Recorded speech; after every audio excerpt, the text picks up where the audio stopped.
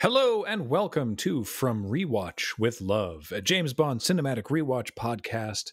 My name is Graham. Joining me is Matt. Hi, how's it going?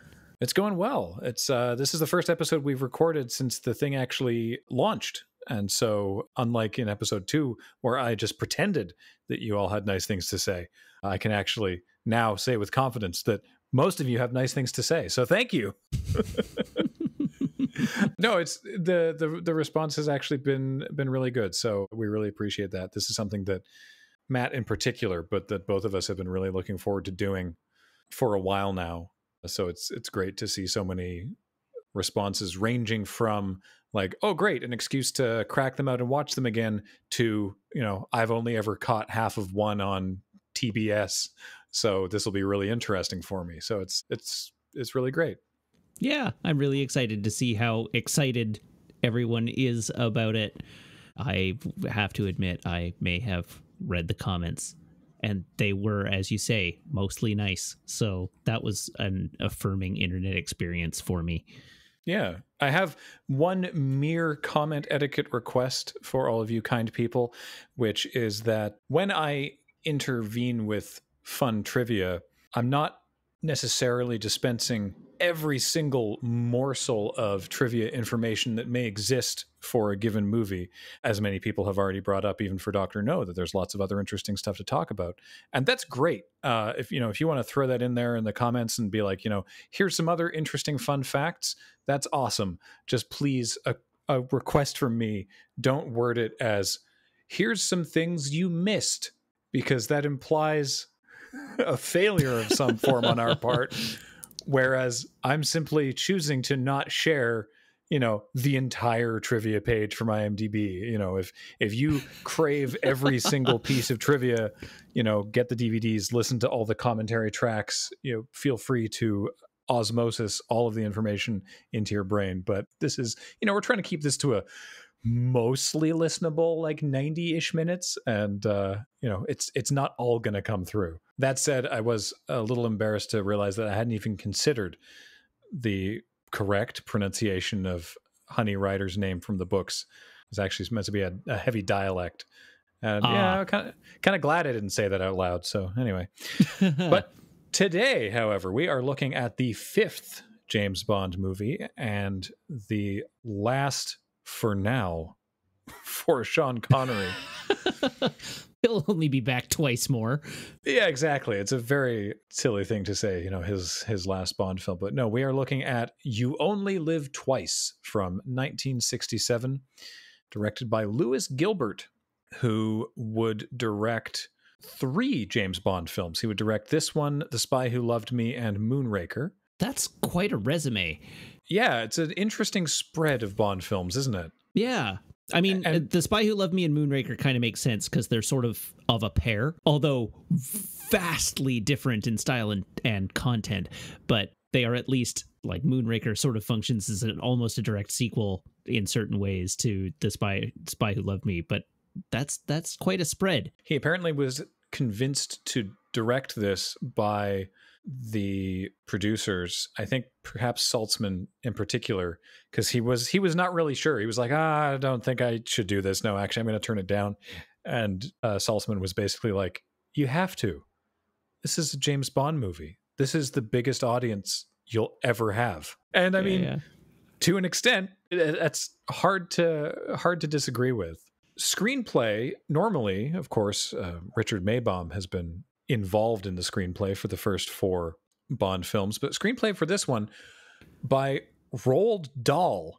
Now you may be thinking, wait, Roald Dahl, that's the author who did like James and the Giant Peach and Charlie and the Chocolate Factory. This is in fact the same person. Yes, it is that Roald Dahl. Yeah, it's like Fantastic Mr. Fox, the BFG, the Witches, like that Roald Dahl, the one that does like sort of weirdly off-kilter children's books. Yes, that Roald Dahl. Apparently, he was a friend of Ian Fleming's, but not a friend of this book. He considered the book of You Only Live Twice one of Fleming's worst works. Wow. Because he considers it less of a novel and more of a travelogue. because essentially Fleming went to Japan and was like, oh, I love Japan, and wrote an entire James Bond book that has like this thin veneer of a plot over laboriously describing Bond experiencing a bunch of things in Japan. Okay. I can see how that was translated into this film. Well, yeah, so basically Dahl was like, I have nothing really to work with here, so I'm going to take a lot of inspiration from Dr. No, from that movie, and sort of rework the novel of You Only Live Twice into a filmable movie that actually works, taking inspiration from earlier Bond outings. And apparently Lewis Gilbert was very involved, but Dahl said that he was... Do you know that Roald Dahl said that of all of his works that have been adapted to the screen, he was most proud of this? Really? In terms of the adaptation. Because he worked with Gilbert on a lot of character stuff and plot stuff, sort of discussing it.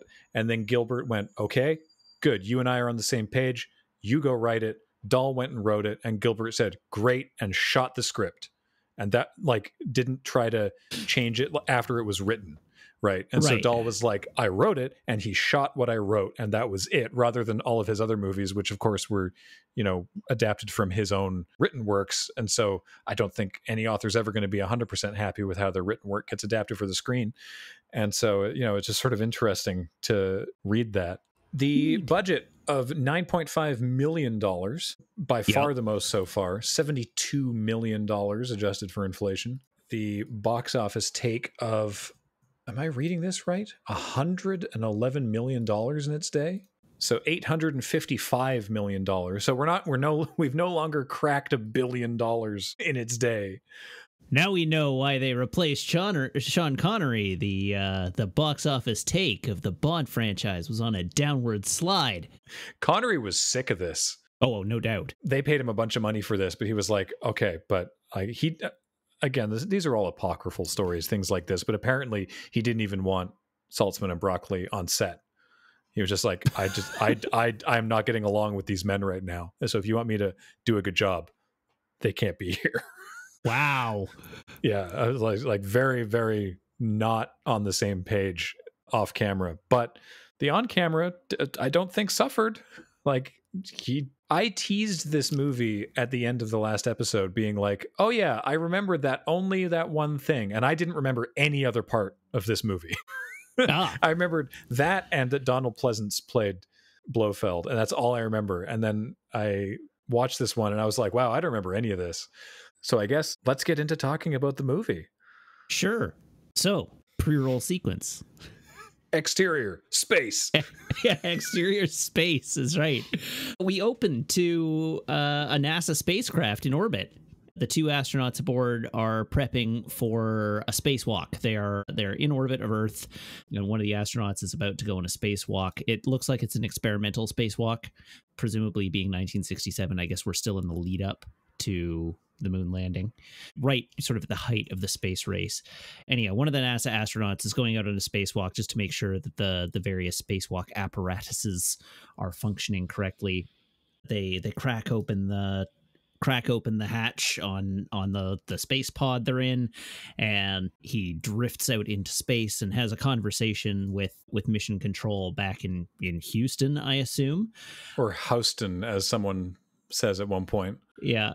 As he's experimenting with his maneuvering apparatus, Houston sees a bogey appear on their radar screens. It's coming up from behind. They can't see it. You know, nobody's quite sure what it is, but it's rapidly approaching from behind. When suddenly the spacewalking astronaut sees it off in the distance, there's another spaceship. That other spaceship rapidly approaches them before beginning to overtake, and as it reaches them, the front end of the spaceship begins to crack open, and it swallows the pod whole. And as the hatch on the front of this spaceship closes around the orbiter, it severs the umbilical of one of the astronauts, and he drifts away into space. The unknown spaceship continues on its way, having enveloped and captured the American ship. Yeah, the nose cone opens like, I don't know, like a 4-part beak, I guess. It just sort of goes like, and goes completely around it and then just swallows it. So this happens. It's actually a really great scene. I like this scene a lot. It's like a good, very different from anything we've had so far, but it's just like a fun, oh, this is very sci-fi. Yeah. They've gone all out here. Star Trek, the original series, began airing in 1966. So, we were definitely in, as you say, like the space race and everything, we were definitely in, space time, so how do you get that involved in a James Bond movie? Well, by having spacecraft kidnapped. So from here we cut down to what appears to be a diplomatic meeting between the United States, the UK, and the Soviet Union. The US basically says, we believe you did this, to the Soviets, being like, you clearly did this. You're trying to undermine our advancement in the space race. If this happens again, we will deem it an act of war. And the Cold War will go hot. Russia is like, that's nonsense. What are you talking about? Of course we didn't do this. Why would we do that?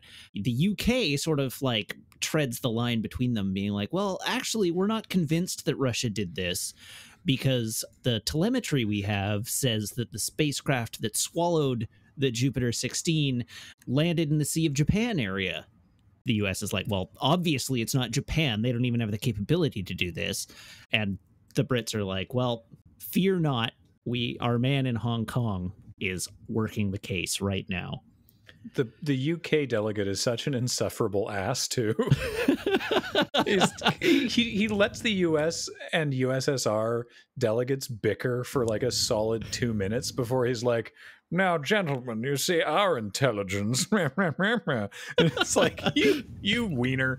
It's great. By the way, they're in this amazing set that's, I don't know what the exterior is. I assume it's like some sort of weather station or observatory or something, but it's two giant geodesic domes or spheres.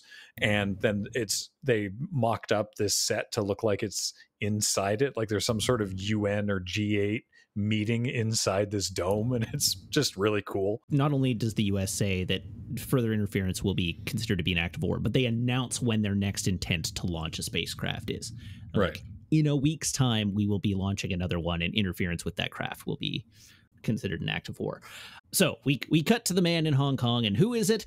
It is none other than James Bond himself, and he is working quite literally, as he is currently in bed with, I think she's just Ling, is the only name she's given, and they're making out in bed.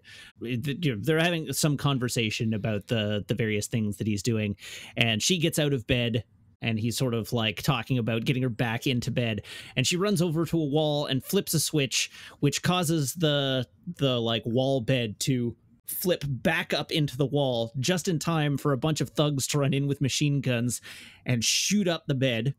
This, of course, leads to the local police to come running. So all of the local like Hong Kong police descend on this building after she and the thugs have made their escape and run in and, responding to shots fired. And they walk into the apartment. The leader notices that there's the bullet-ridden bed there. So he's like, quickly, over to the bed. And they pull down the bed. And surprise, James Bond is dead again. He got shot up. He's dead. The deputy, we assume he's a deputy, mentions that Bond died, quote, on the job, which is to say, engaged in sex. To which the superior officer comments, well, that's how he would have wanted it. Yeah. Implying that they know who Bond is. And then, the camera pans down and there's blood leaking out of Bond on the bed. And then we cut to the opening titles. Yes, we do. So unlike From Russia with Love, where we see James Bond die and then there's a mask revealed to be like, oh, no, it's not actually him. This is Bond's dead. Opening titles. Now, the real, power move here would have been to have the rest of the movie with a different agent. They were never in a million years going to do that, but that would have been the real power move here. Wouldn't that have been amazing? They could still do it in a future movie, I suppose. It occurs to me now that I'm thinking about it, because we've had Bond is dead. Mm-hmm. We've had, there's a casket with JB on it. Oh, wait, no, Bond's not dead. Then there's Bond is dead. And then there's a future one that we will get to much later on that I can think of off the top of my head that is like Bond is dead. How many other Bond is dead openings are there in this franchise? Because now I'm worried that there's more than I remember. I truly do not recall, but then I think I've maybe seen this movie once prior to this watching. So, I mean, in its entirety, again, right? You can always catch parts of it on a marathon on TV. When I lived at home and had cable, I'd forgotten this is how this one started. But then we get into an opening title sequence, making a lot of use, and once again, of silhouettes of naked women and the sort of skeletal structure of a parasol, and lots of sort of lava and volcanoes. Volcanoes relevant later in the movie. Yeah. And the song, You Only Live Twice, sung by Nancy Sinatra. Ah, okay. Not written by, but performed by Nancy Sinatra. Performed by, yeah. Is it John Barry again? John Barry did the music, and the main title lyrics were by Leslie Bricusse, or Bricusse. I'm not entirely sure how to pronounce her last name. I apologize. But much more of a low-key title track than the last couple. Yeah, this one is much more like almost love ballady, I guess. Yeah, Bond themes tend to go in two directions. Either the bombastic, Thunderball, or this more sort of, for your eyes only, right? Like you've got... I like that you went to for your eyes only. Which, it's the one that sticks with me the most as like the ballad style Bond theme, Yeah, easily one of my least favorite Bond themes, but I like... Same. I love... It is... I completely would have probably done the same thing because it is so iconic. This one's really good, though. Like, yeah. I think... as this style of Bond themes go, this one's really good. I was jamming out to this tune. It's a banger for as love ballads go. I will say that I am... Is it bias if it's just your opinion? It's just my opinion. I prefer for Bond movies to have more of the bigger, more bombastic theme songs. I find the sort of the low key ones kind of like, I mean, yeah, like I have no actual complaints about the quality of this song. I'm just like, I'm always like, but bigger thing. But I don't really know how you follow, Jake. Oh, James Bond's dead. Yeah. And then what I love then is that after the opening titles, it's like, no, he's still dead. Yeah. Like we see a newspaper, British naval commander murdered, right? Because of course Bond, MI6 works under the purview of the Royal Navy. And so people in MI6 have naval ranks, and Bond is technically a commander of the British Navy. It doesn't really come up in practice. Like if he wanted, I suppose he could go onto a naval ship and order people around, but that's not, it's not the realm in which he operates. And so then we see someone watching him get a burial at sea in, I guess, Hong Kong harbor. So he's given a burial at sea. We see a corpse in a wrapping under a Union Jack tipped into the ocean. He's given his 21 gun salute, and the person watching sort of confirms that this takes place. Upon landing settling at the bottom of the ocean, a couple of divers approach and pick up this wrapped body and swim it away, loading it into a submarine that's submerged in the harbor. They take it aboard the submarine. They crack open the coating. Inside is Bond in full dress uniform with a breathing tank. They pull the mouthpiece off him, and he looks up, and the captain is there, and he asks permission to come aboard, Captain, and the captain grants him permission.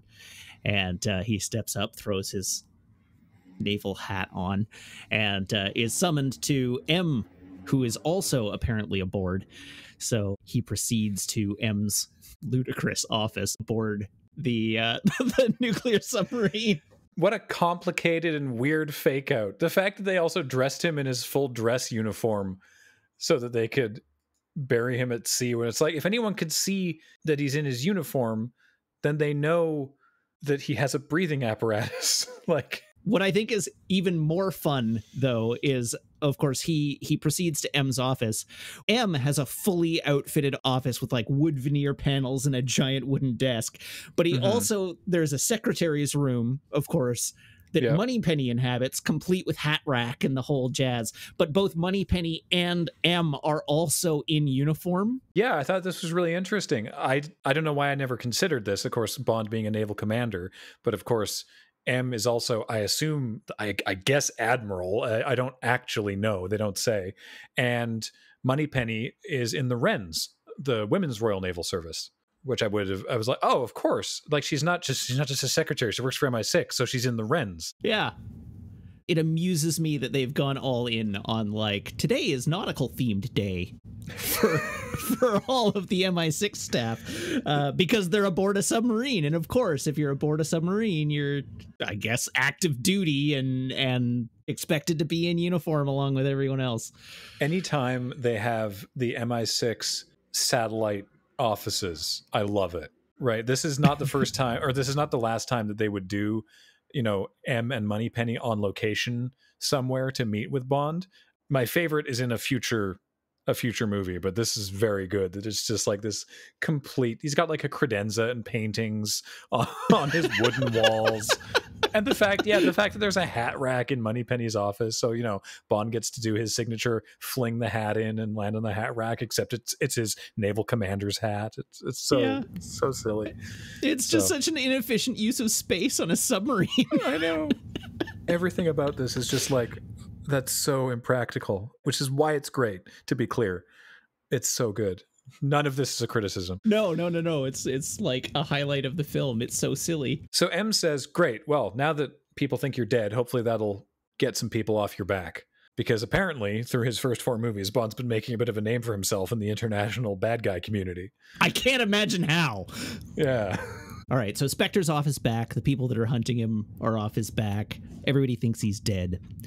So M now gives him his new assignment, which is to go to Japan, to meet up with a contact in Japan, the director of Japanese Secret Service, to basically see if he can figure out what the deal is with this missing spaceship, and to do it quickly enough that not only is the American launch not interfered with, but there is going to be a subsequent Soviet launch, or an intervening Soviet launch that they also want to make sure is not interfered with.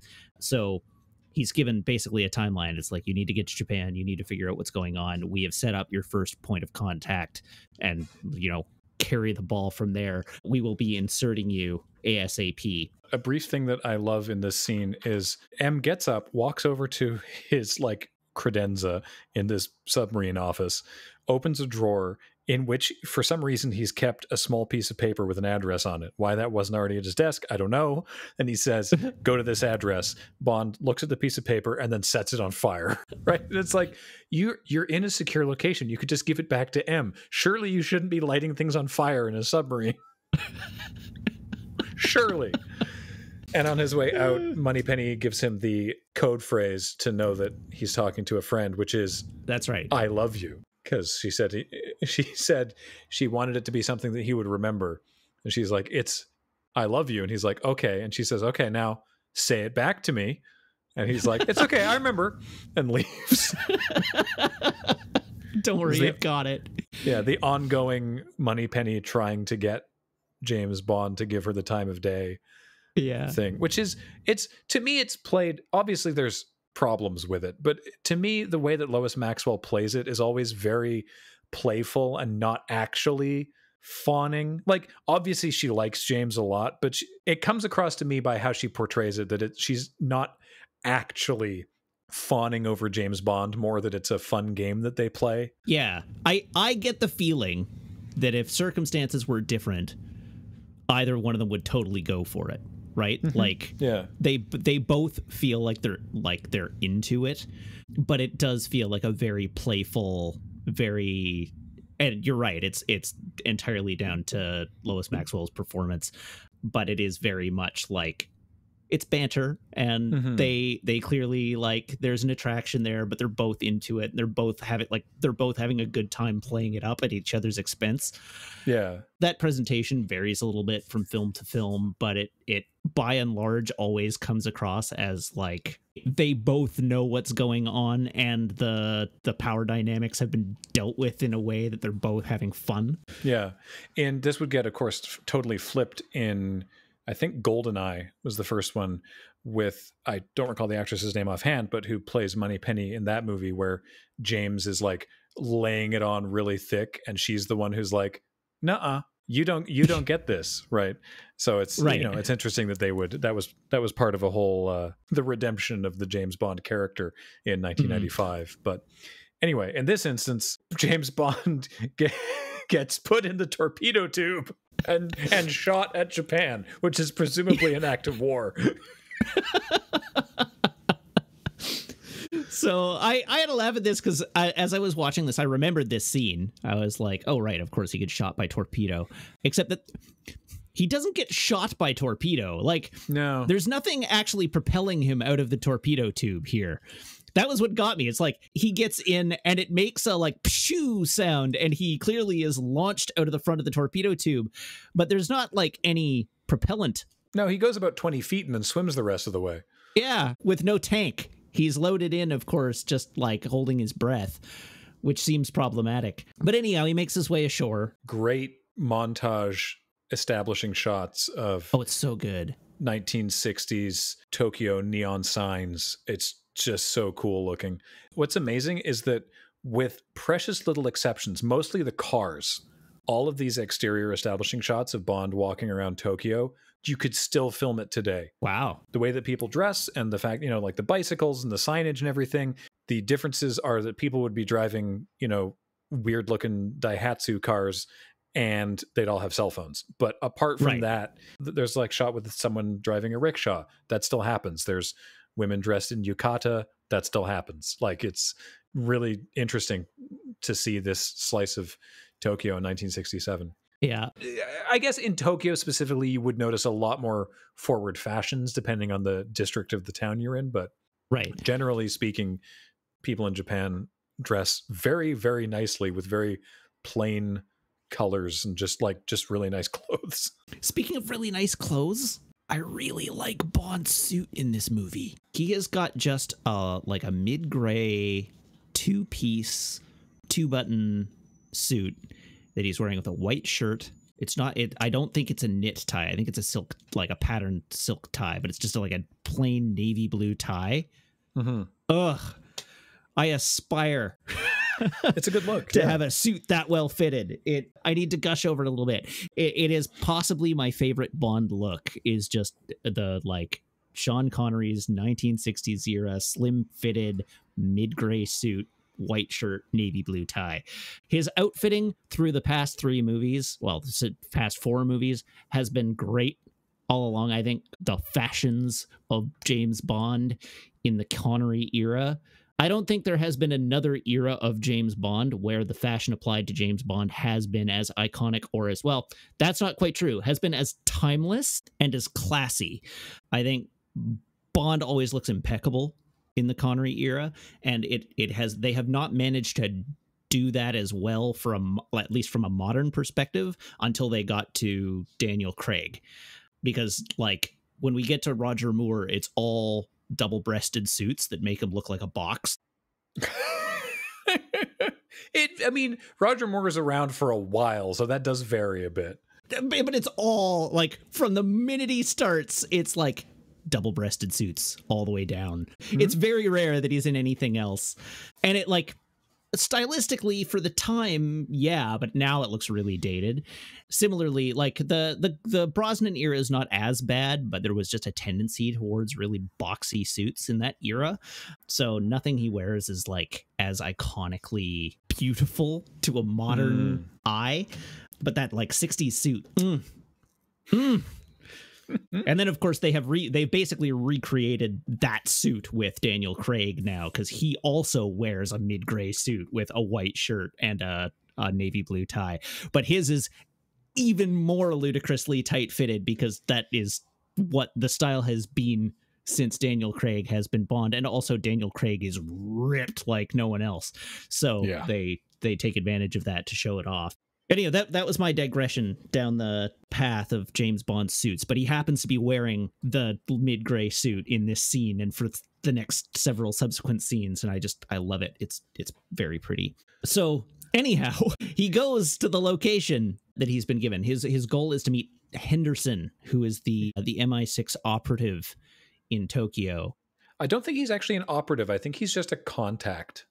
Oh, he could be a contact. Yeah, like he's obviously friendly with MI6, but I don't know if he actually works for them. I'm not entirely sure. But on the way to this address that he has memorized, Bond is spotted by several women in traditional garb who take out their clutch purses, which are also radios, and whisper into them in Japanese, which is not subtitled or anything. And it's just sort of assumed that someone is keeping tabs on him, but you're not entirely sure who. So he arrives, and the location he arrives at is none other than a sumo wrestling arena.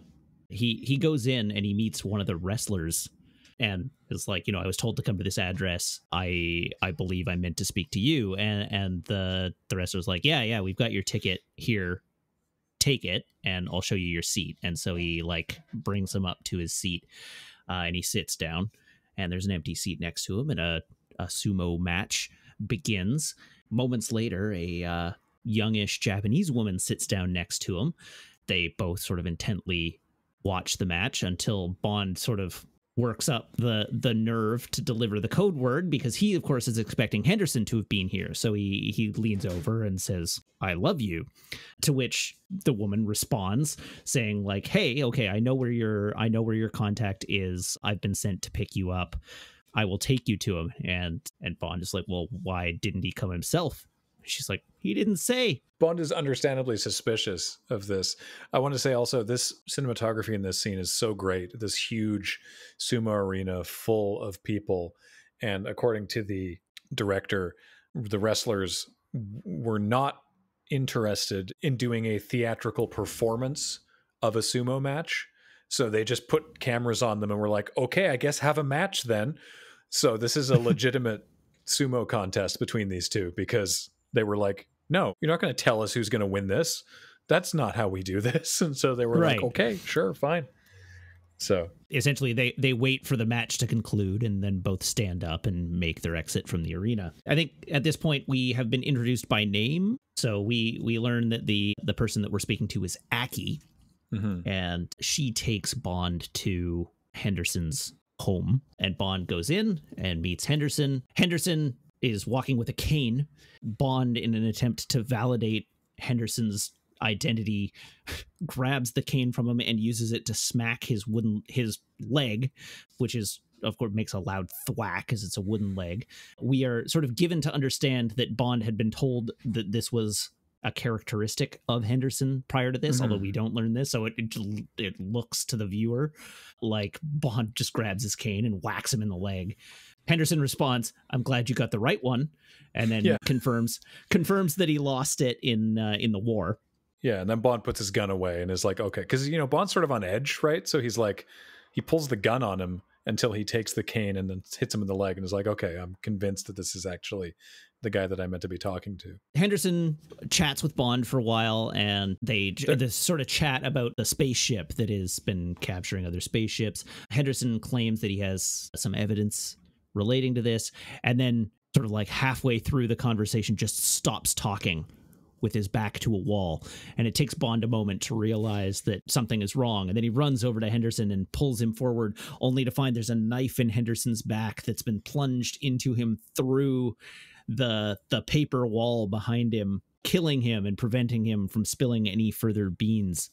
What a great bit. Like just a great visual of him just freezing mid-sentence and then, knife through the shoji screen is just, it's a very cool thing.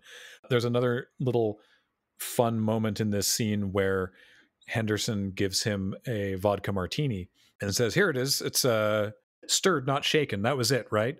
And Bond, out of courtesy, goes, "Yes, thank you." I just like that Bond's not going to be a wiener about it. He's like, "Yes, great, thank you." He's not going to correct him. But he recognizes that he made the effort.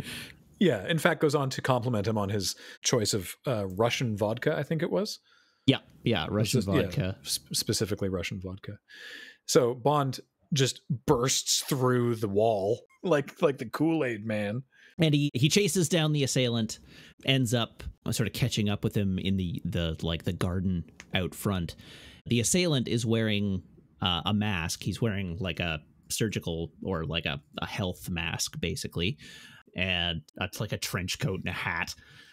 And Bond, of course, is barefoot. Well, he's wearing his socks at this point. So anyhow, they get into a fight, and Bond kills the assailant and proceeds to take advantage of his clothing by like stripping his jacket and his shoes and his mask and his hat off. And he puts the mask on, bundles himself up in the jacket, puts the hat on, tips his head down, and approaches the getaway driver who's waiting at the base of a hill in a car, and he pretends to be injured. So he sort of hobbles up to the car making sounds. The getaway driver loads him into the back of the car, where he sort of crumples into the back seat to protect his identity. Getaway driver drives him away, arriving at an office building, the headquarters of Osato Chemicals. Before we leave Mr. Henderson completely in the dust, as of course he does not reappear, I just wanted to mention that he's played by actor Charles Gray, who would return to the Bond franchise merely 2 movies later in Diamonds Are Forever, playing Blofeld, which is really weird because he doesn't look any different. He's just the same guy. And so that's not meant to be a thing. It's not like, oh, it's secretly, that Henderson. No, it's just the same actor. They were like, that guy's great. We should have him play Blofeld. So like, okay. And yeah. Anyway, I just thought that it was confusing for me the first time I saw this, because I was like, wait a minute. I've seen this guy in a different Bond film. A similar thing will happen in the future, actually, when we get there. Between the movies The Living Daylights and GoldenEye, the actor who plays like one of the main bad guys in The Living Daylights will end up playing Bond's CIA contact in GoldenEye. Very strange. Which also is very strange, because again, it's 2 movies apart. So back to Osato Chemicals, which was filmed, by the way, at Hotel New Otani in Tokyo. We arrive at Osato Chemicals, and the driver hefts Bond up onto his shoulder and like fireman carries him into this giant office. He drops him on the couch, at which point Bond tips up his hat, revealing that he's not who the getaway driver thought he was, and a fight scene takes place all around this office as the getaway driver is trying to subdue Bond, and Bond is trying to subdue the getaway driver so that he can figure out what's going on. And they bust this office up pretty bad. Like, there are decorative statues that get smashed and furniture gets thrown all over the place.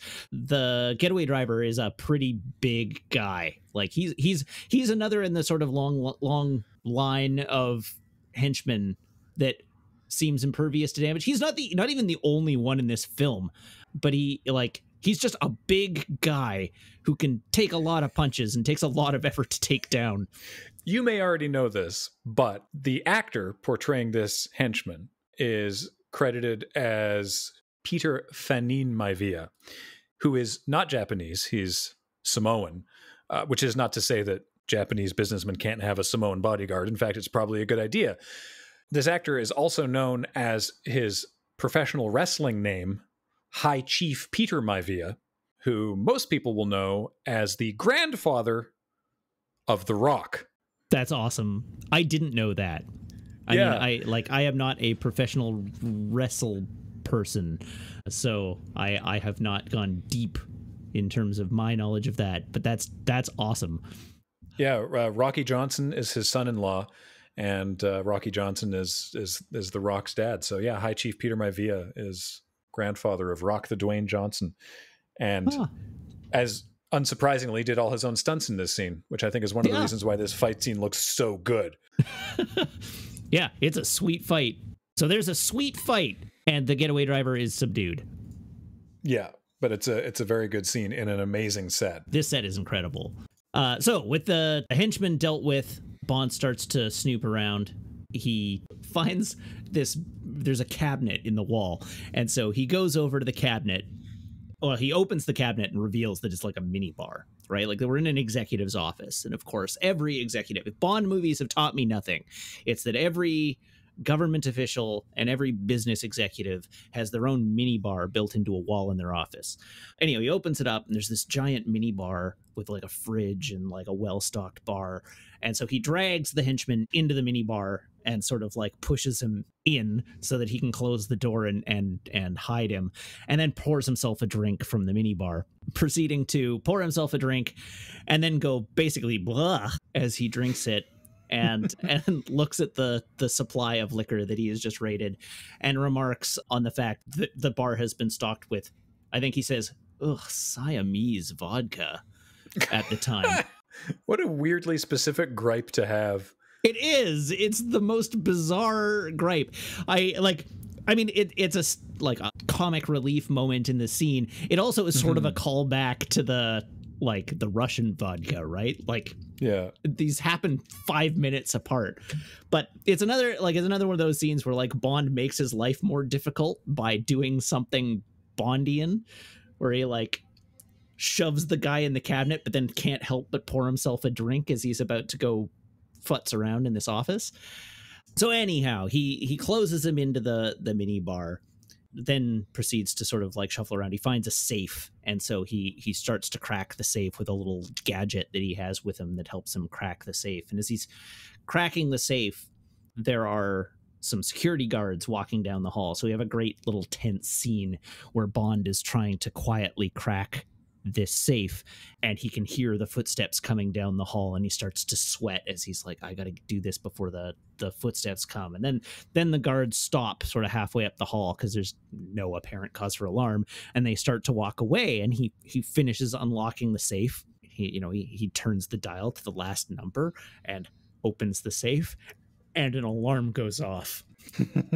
So he just grabs whatever isn't pinned down in the safe. You can see there's like dollar bills and whatever in there, but he just grabs the documents that he can find from the safe, proceeds to make a run for it with the security guards like shooting at him from behind, and he makes a run to the elevator, and he gets into the elevator and out the front door. He gets out of the building and runs into the parking lot where he's picked up by Aki.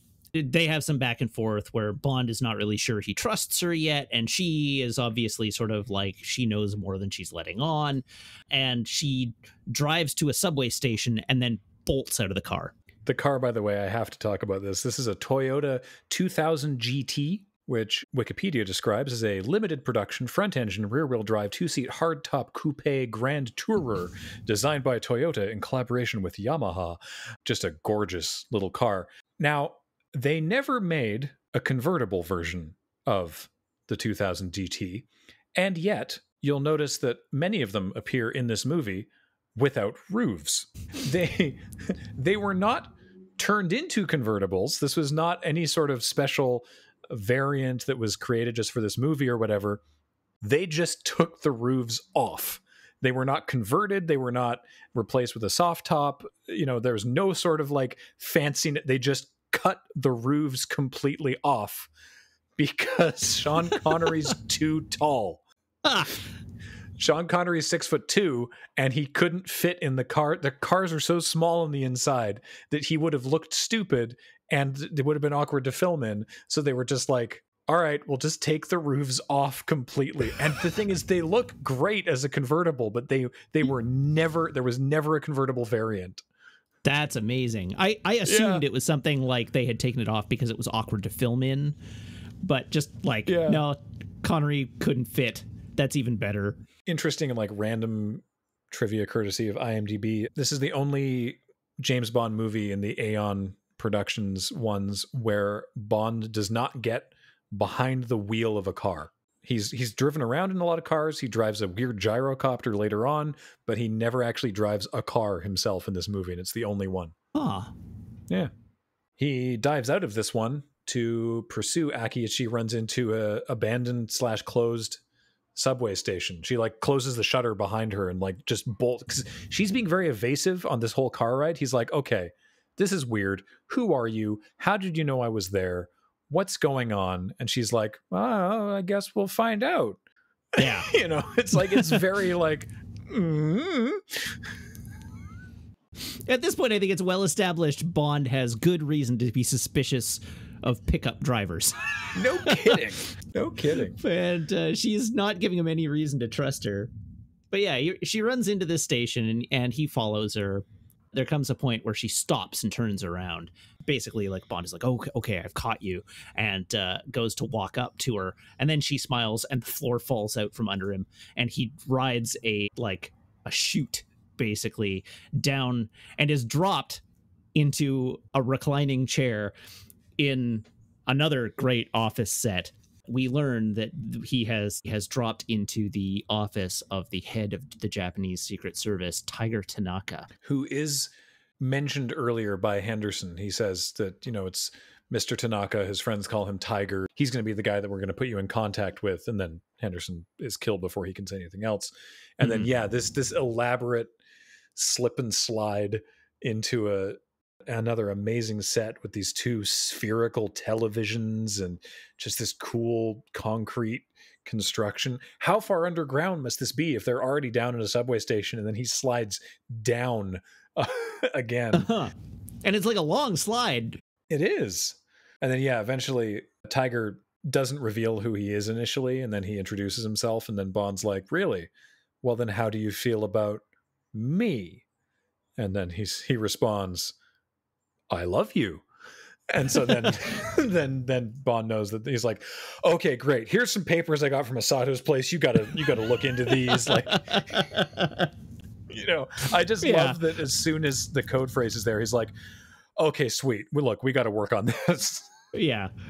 He's never been betrayed by a code phrase before. So anyhow, we learn some things over the course of this scene and the next set of scenes. We learn that on the documents, there's a photograph of a cargo ship. The cargo ship is named the Ningpo. There is a microdot message on the photograph. The microdot says that the tourist who took the photo was liquidated as a security precaution. The two basically get their information. Tanaka invites Bond back to his home. They basically walk to Tanaka's private subway car, and they get on the subway car, and he's like, I never travel at street level as a person in my position. That would be very unwise. So he gets onto the private subway car, and they travel to... Which also looks gorgeous. It's all decked out in wood. Yeah. Very, very luxurious. Bond does the whole, like, I'm down with the locals thing as Tiger offers him a drink, and he's like, would you like a drink, a vodka martini perhaps? And Bond is like, no, sake is fine. I'll take sake, because Tiger's having a drink of sake. And then he like has a sip, and then he's like, oh, I especially like sake when it's served at the right temperature of 74.2 degrees, 97.3 degrees Fahrenheit. That's right. He's so specific about it. And it's like, you don't need to tell Tiger that. He knows this. He's Japanese, right? It's like, yeah. I especially like when it, it's like, especially like when it's served at the correct temperature of this. It's just like telling the person who's from the place a hyper specific thing just to prove that you know it is just like, okay, you could have just said the correct temperature and that would have been fine. But again, this is for the benefit of the audience, so they can be like, oh, people in Japan drink hot alcohol? What's up with that? Yeah. There's a non-zero amount of like, Japan is very different in this movie. Yeah, Roald Dahl's criticism of the book is largely sidestepped, but there is a bit of like, hey, check out Japan. Particularly, I think the most egregious is in the next scene, because they 100%. They figure out that they need to look into this thing because they see some of in the picture they see, as well as this boat, they see some diving girls, or AKA ama, which they're abalone fishermen, who free dive looking for abalone in a bunch of more rural coastal places in Japan. So they're going to try and pinpoint that. So they go back to Tiger's place, and he's like, hey, Bond, come over here to my like private onsen, which, by the way, is again just an astonishing set. It's this amazing like modern take on a traditional Japanese interior like it's like a tiled floor, but then there's these stone onsens inset. It's really cool. And then these 4 women in bikinis come in and take off Bond and Tiger's yukata and start giving them, like a wash and everything. And Tiger, just apropos of nothing, just seems to just states like, in Japan, men come first and women come second. You wouldn't get this kind of service back home, haha, or something weird. And it's right. It's first of all, it's not necessarily inaccurate. Japan, for a very, very long time, has held fairly conservative views about the role of women, among many other conservative views that they hold as a society, certainly politically, if you look at how they vote. But it's a very clunky thing to say, for a character to just volunteer. And it's a whole thing. It just feels gross. Oh yeah. It's one of those things where it's like, what's that, the Marge Simpson meme of like, well, he's not wrong, but he didn't have to say it. Yeah, a little bit. Like the whole scene is like very, like, it opens with Tiger being like, you're about to have the most civilized, or the first civilized bath of your life. And then the women walk in, and I have to admit, I like this quip. I like this quip a lot. If the scene ended there, it would be a much better scene. But Bond responds upon seeing the women walk in, well, I surely like the plumbing. I forgot about that. And it's like, it's a gross sexist joke, but it's like, it's so James Bond. I like that joke despite myself. But then the scene goes on. The women start scrubbing them down, and Tanaka's like, I bet your English women wouldn't give you this kind of service. And Bond is like, oh, I know 1 or 2 who might. And the scene just goes on. Anyhow, then Tiger makes Bond pick one of the women to like give him a massage and, other things. And Bond picks one, and he responds like, ah, yes, good choice. She's very sexiful. And then she takes him away and she starts giving him a massage. And at that point, Aki sneaks in, who at this point has like developed a bit of a, like at least a rapport with Bond, and she takes over the massage. And when Bond looks up and realizes that it's Aki, they have a moment, and she basically like encourages him, like in a much less exploitative way, in a much more like they're operating as equals way, which mercifully she sort of like seduces him to bed. Yeah, what a refreshing change of pace following Thunderball. Yeah. So anyhow, she then cracks a joke on the way to bed, being like, oh, I think I'm really going to enjoy serving under you. And then goes in to smooch him. And then, they go at it. Aki taking the lead there basically salvages this scene into something that's not just crapping on women. Irredeemable all the way down. Yeah. Yeah. So anyhow, the next day, Bond goes back to Osato Chemicals to meet Mr. Osato himself. So he poses as, what is the name of the company? Something Exports. Oh, Universal Exports. Universal Exports. His sort of like cover story, of course. What is the name he gives in this case? It is Mr. Fisher? Mr. Fisher of Universal Exports. That's right. He goes to meet with Mr. Osato, posing as a buyer of the chemicals that Osato Chemicals makes. Osato sort of like agrees to meet him. Upon entering Osato's office, discovers that in the few hours since he had been there last, the entire office has been restored back to appear like nothing ever happened. And there's a really small moment about that I love, because he's being watched on cameras the entire time while he's milling around the office waiting for Mr. Osato to come in.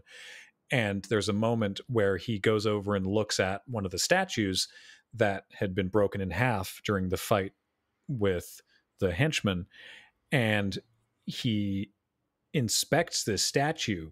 And because he's looking at this statue that was broken, there's a shot of the guy watching him on camera who then smirks, because it's just like got you. Because Bond is looking at he's basically looking for like where the brake line is. He's like, how did they fix this so quickly? And the guy on camera is like, no one else should know that was broken. That's got him, and it's a very small moment that I really like. Much more obviously after he sits down with Osato. Osato's desk has like an x-ray scanner in the front of it, and Osato's like looking at the fact that Bond is strapped like he's got a gun. Yeah. I guess I'm getting ahead because Osato comes in via helicopter to his balcony helipad. That's right. And he introduces himself. He introduces his secretary as well, Helga Brandt. Then, receives Bond. He offers him a drink and goes over to the minibar. Or it may be Ms. Brandt that goes over to the minibar to like prepare the drink as Osato's sitting at his desk. And you can see Bond sort of suspiciously eyeing the door of the minibar as she goes to open it. And then the henchman is gone. He's just not there. Sato, of course, sees that Bond has a gun. So they talk about business for a little bit, up to a point where Osato basically, says, I think you're taking an unnecessary risk here, and basically shows him the door. He's like, we will not have business, essentially. I don't want to pursue this deal, and sends him on his way. And as soon as Bond leaves, he turns to Ms. Brandt and is just like, kill him. Yeah, it's really casual. He's just like, okay, yeah, kill that guy. Like, it's just like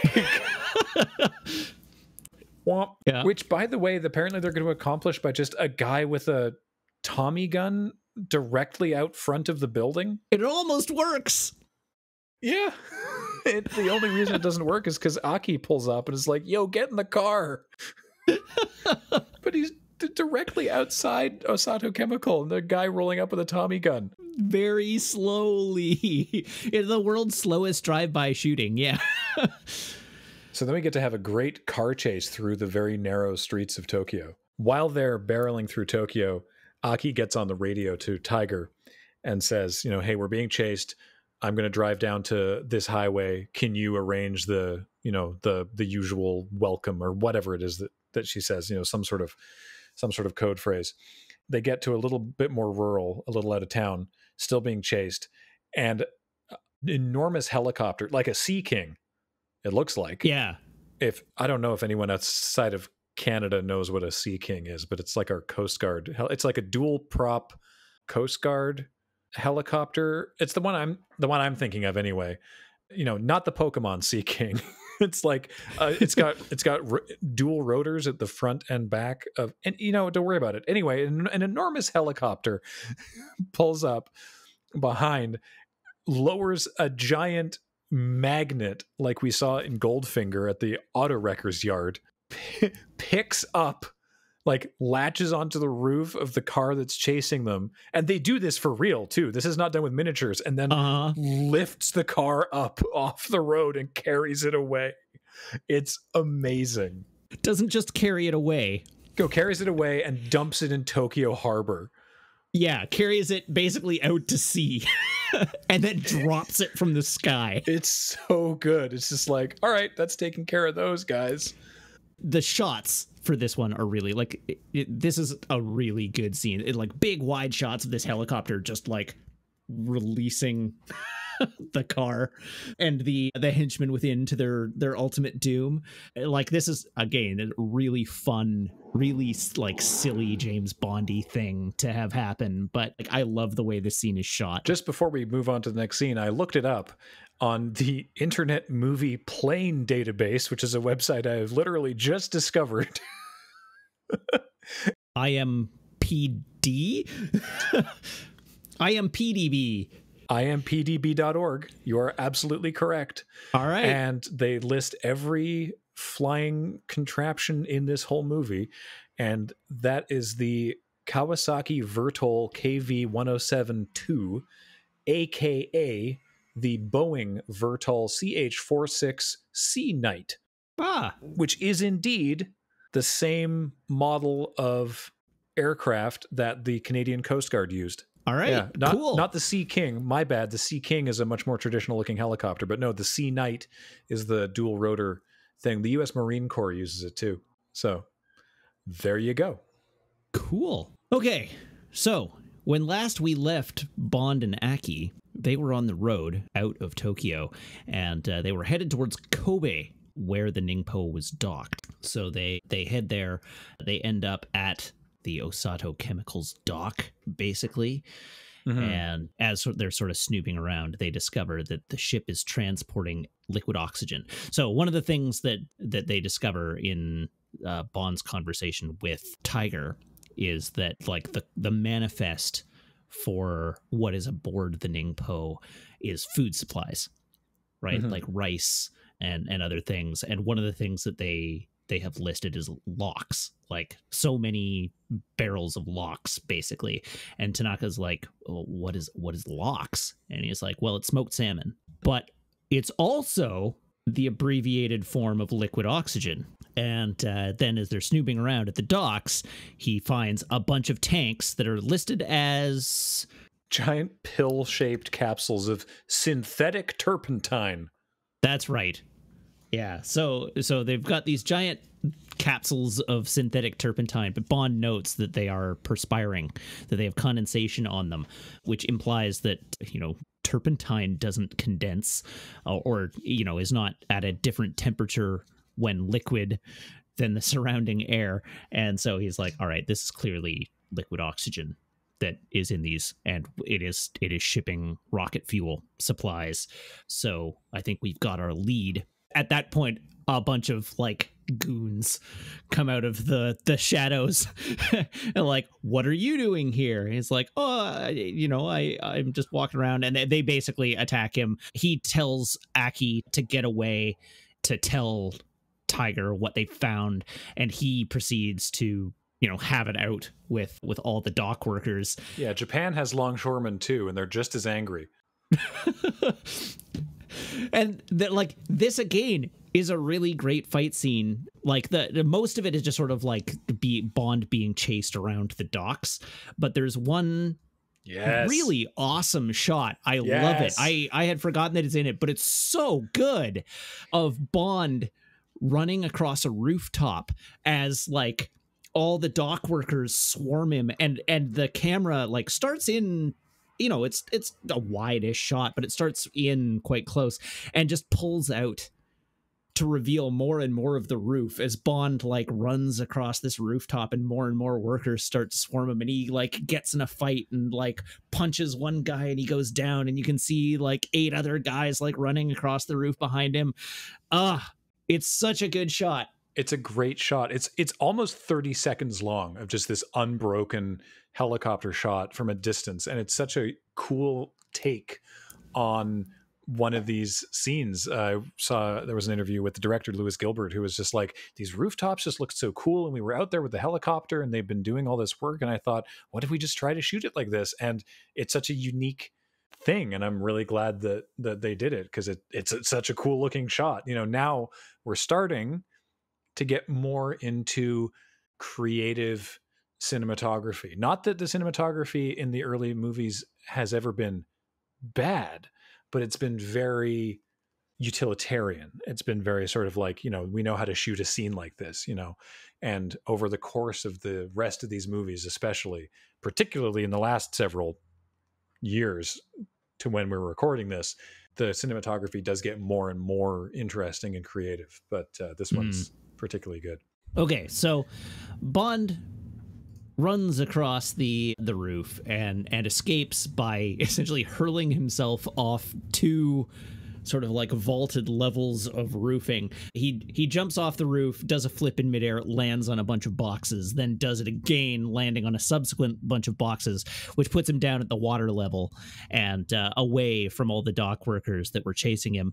And he begins to walk away, adjusting his suit cuffs because he's become a little rumpled over the course of this chase, only to be accosted one final time and rendered unconscious. Osato appears and is like, okay, take this guy away. I don't know why he doesn't just kill him now, because he said to kill him earlier. It becomes evident momentarily that he took him away because they wanted information. I do think this particular section of the movie is like, I don't really know to what end this is serving, but yeah, He regains consciousness under the observation of Ms. Brandt. Miss Brandt jumps pretty immediately to sultry yet threatening.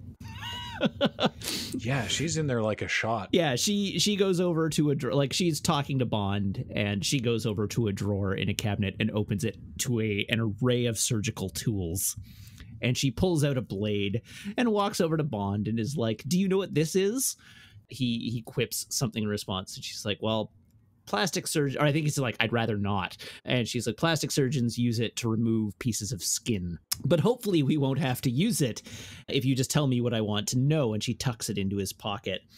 Bond basically, there's like a fun little play off of each other here over the next scene. You're right that it doesn't achieve much in the grand scheme of the movie, but it's at least like a fun little back and forth and subversion of expectations, because Bond then immediately starts putting on the charm. He's like, "I am going to woo this woman and she is going to let me go."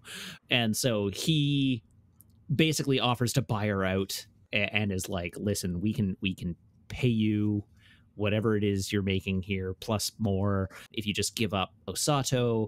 And she's like, "Well, if I do that, they'll kill me." And he's like, I can have you out of the country tonight. Just let me go." She sort of like plays along with it and, is like, "Oh, okay, you make a compelling argument. So compelling, in fact, that I'm going to sleep with you right now."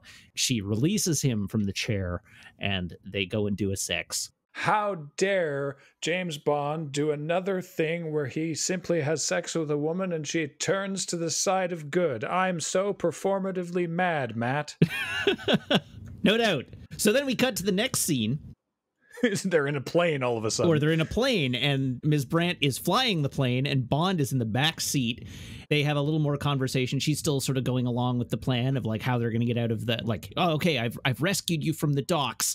How are you going to get me out of the country?"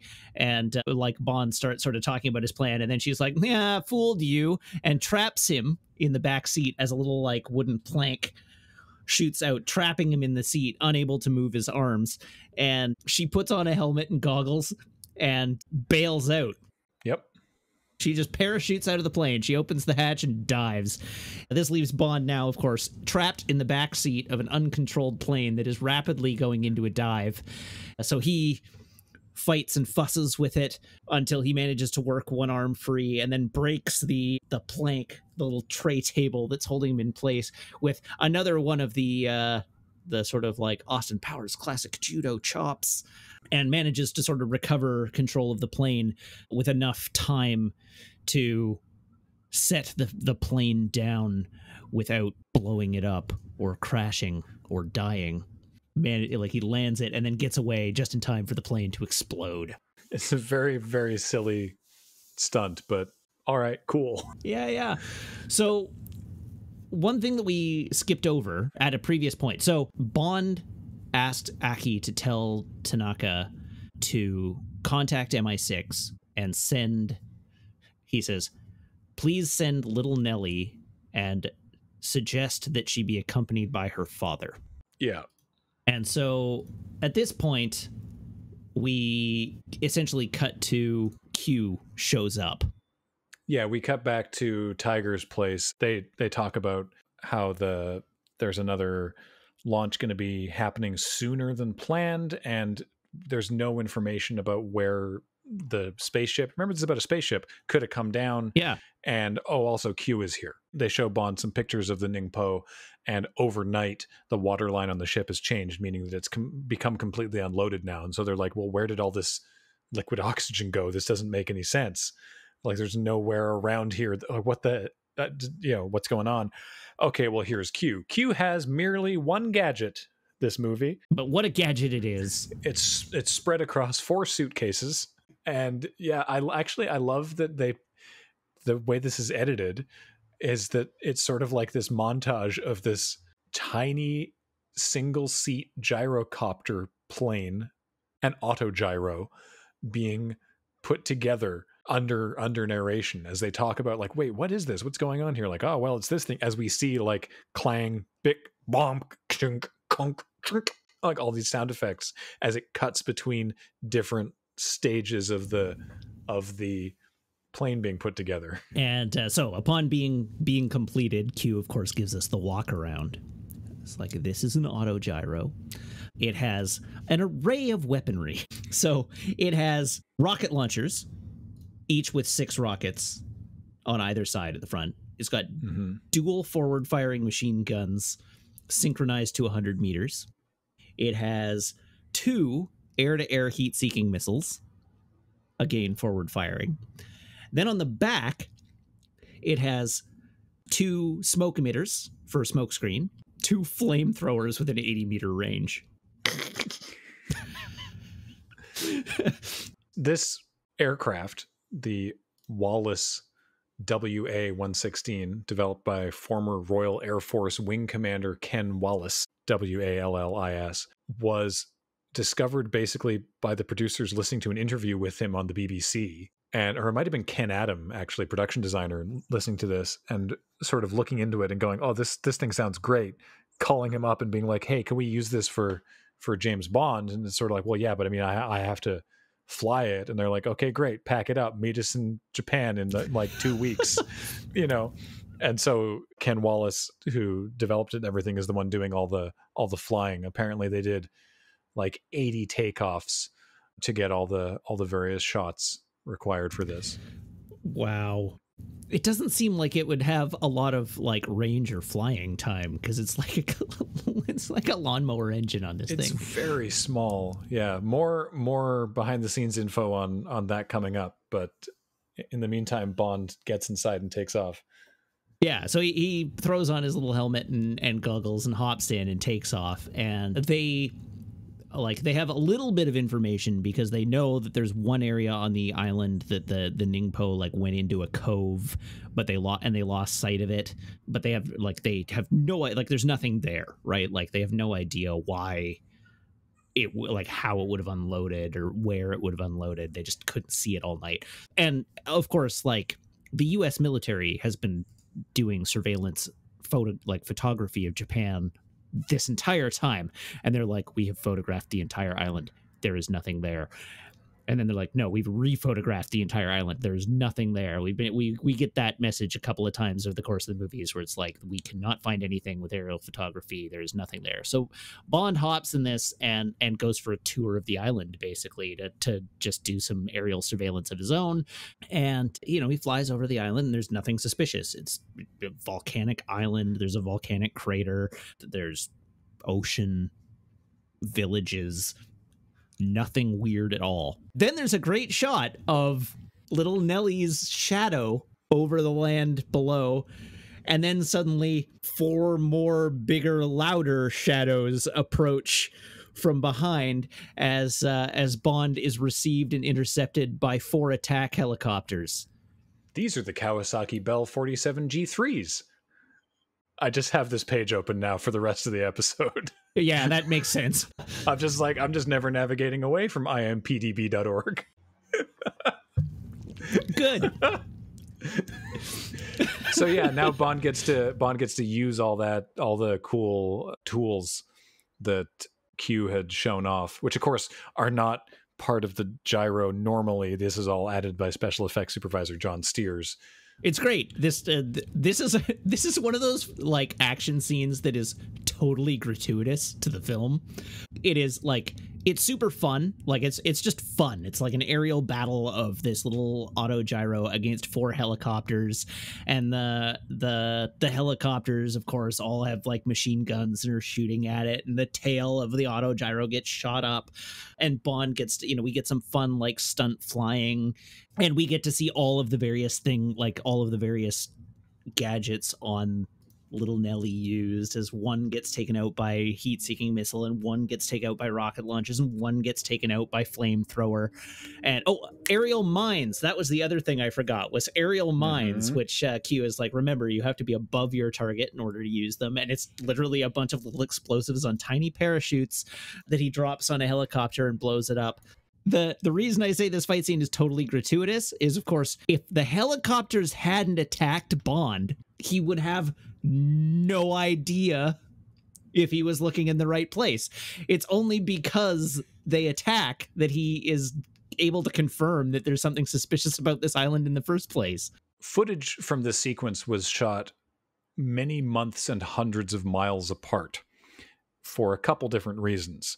One, not amazing, which was that they were dealing with a lot of weird, because they've got the autogyro, the 4 Bell helicopters, and their camera helicopter all in a fairly tight airspace with an incredibly skilled aerial cameraman, John Jordan, doing the cinematography.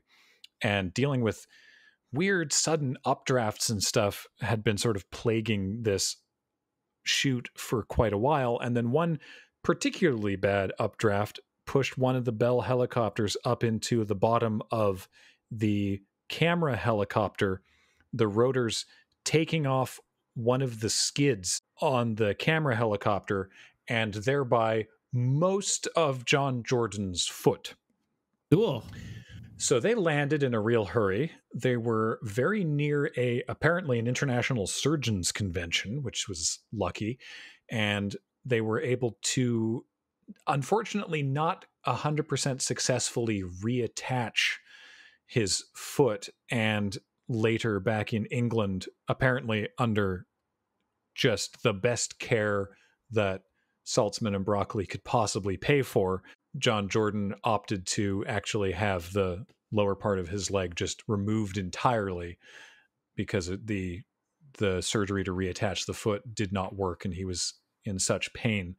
And he would return to the Bond franchise later for other movies to keep shooting aerial photography just with a prosthetic leg, because doing aerial photography was this man's passion. But yeah, pretty grisly. So that stopped filming of this sequence for several months. Also, the climax of this scene when Bond starts, killing the helicopters involved a lot of explosions, and they were filming over a national park in Japan. And Japan was like, no, you're absolutely not. And so they found some areas near Torremolinos in Spain that the mountains looked close enough that they were like, okay, well, and Spain didn't mind if they crashed helicopters there. So they finished shooting the sequences over in Torremolinos. And obviously all the shots of Sean Connery are done with rear projection. Right. What follows this scene I really like is the entire pre-title, not the entire pre-title, but the half of the pre-title sequence with the American spacecraft going up in space and the Spectre ship. We don't know that yet.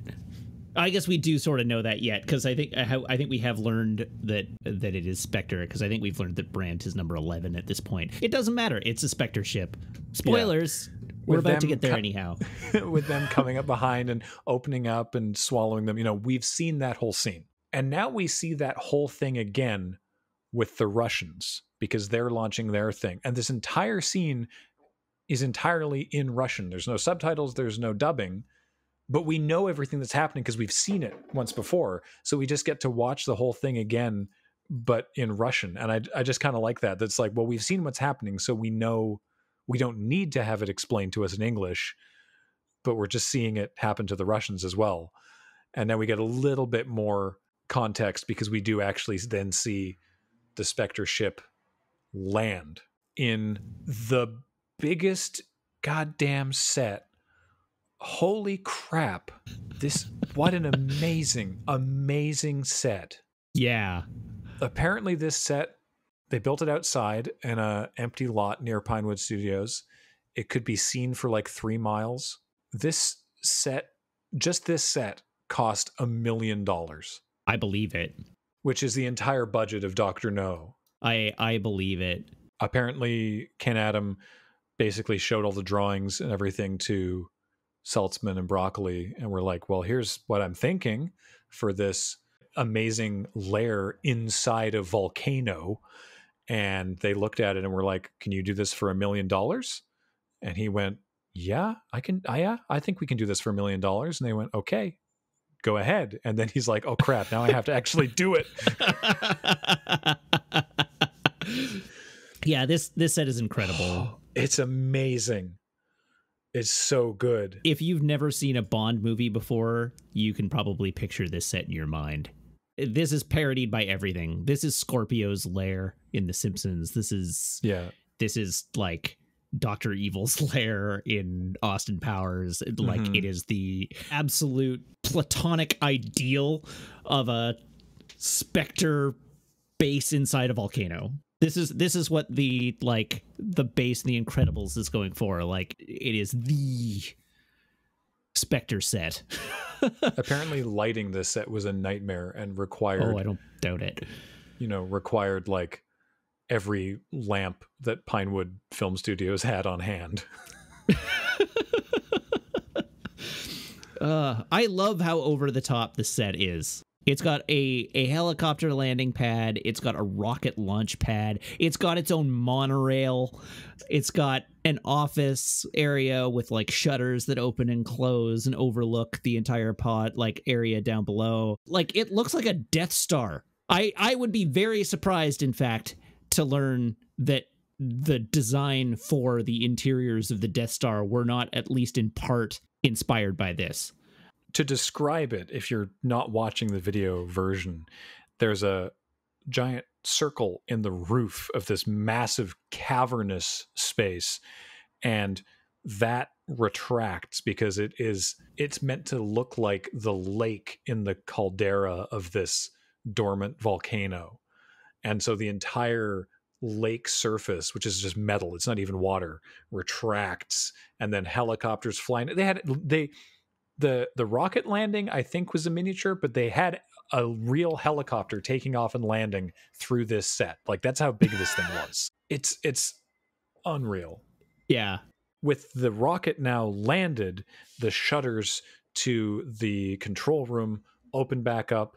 Spectre number 3, played by the returning Burt Kwok, who played the Chinese physicist in Goldfinger, is on the radio giving sort of barking orders to everyone in the main room.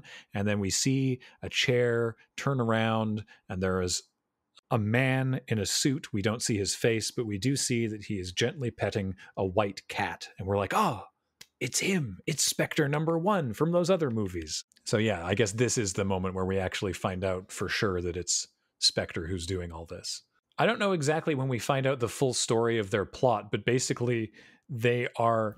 Who are they even working for? We don't know. So the things we learn over the course of this scene are the man behind it is Blofeld. It is Spectre that is doing the thing. They were hired by, in the film, it's only referred to as a great power. But the implication, it is China, has hired them to start a war between the US and the Soviet Union in order to, they would undermine each other so that China can ascend to become the world's new global superpower. Right, because after this scene, Blofeld retires to his apartment, which is connected directly to the control room and also looks absolutely astonishing, and has a pool of piranha in it to meet with a couple of Chinese businessmen, basically to shake them down for more money. I don't even know if they're businessmen. They're probably part of the government or something. They're crime families. Who knows?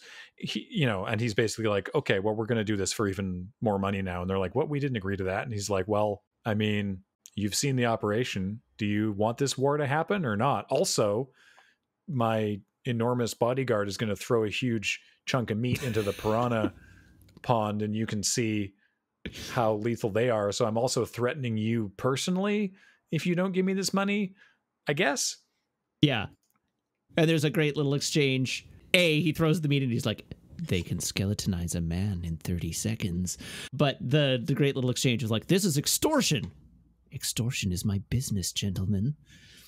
At least one of those E's in Spectre stands for extortion, right? Yeah, it does. Revenge, extortion, counterintelligence, terror. That's it. What it is? SPECTRE, the Special Executive for Counterintelligence, Terrorism, Revenge, and Extortion. That's what it is. Thank you. Yeah, it took me a minute, but I got there. So anyhow, they agree. Yeah.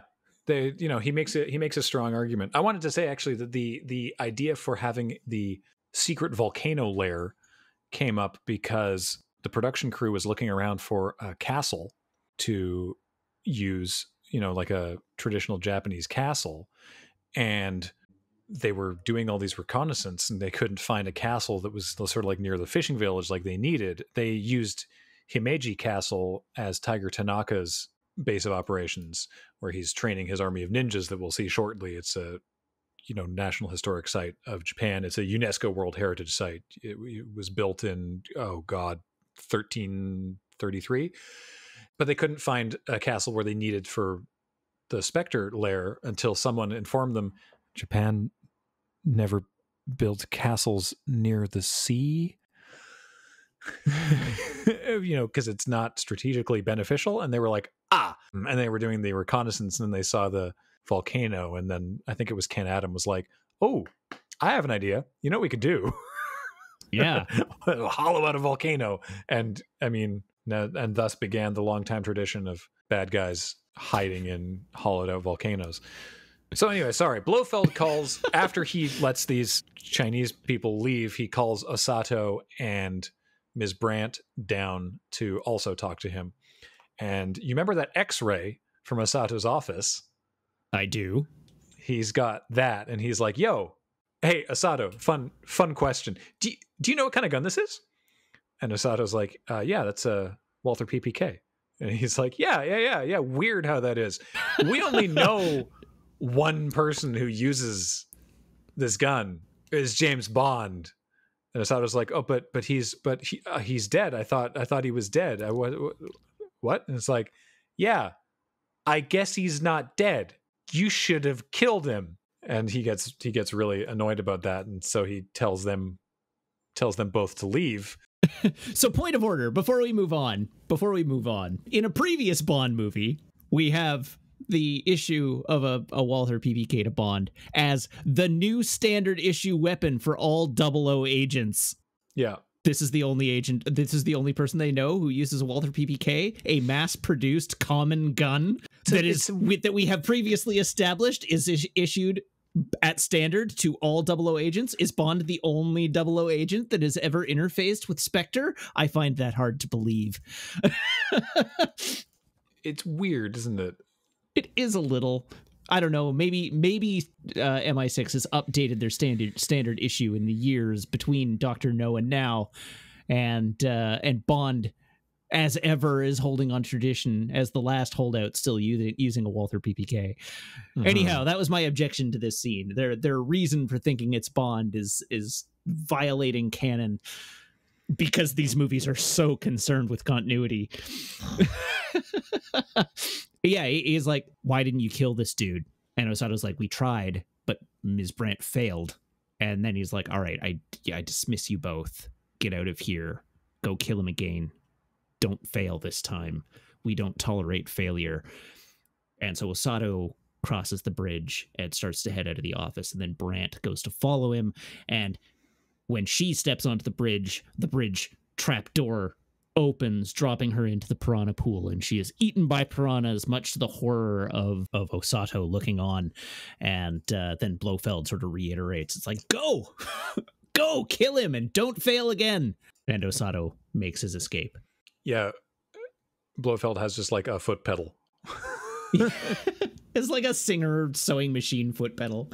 I think it is, yeah. Bond arrives at Tiger's ninja training base of operations, which, as I mentioned, is Himeji Castle. And it turns out that ninja demonstration was a big saving grace for a bunch of these movies, actually, because the production crew, like the director, Lewis Gilbert, and Saltzman and Broccoli, and the cinematographer and the location scouter, and I think even Peter Hunt, the editor, were going to be flying back to England from Japan on one of their early trips out there.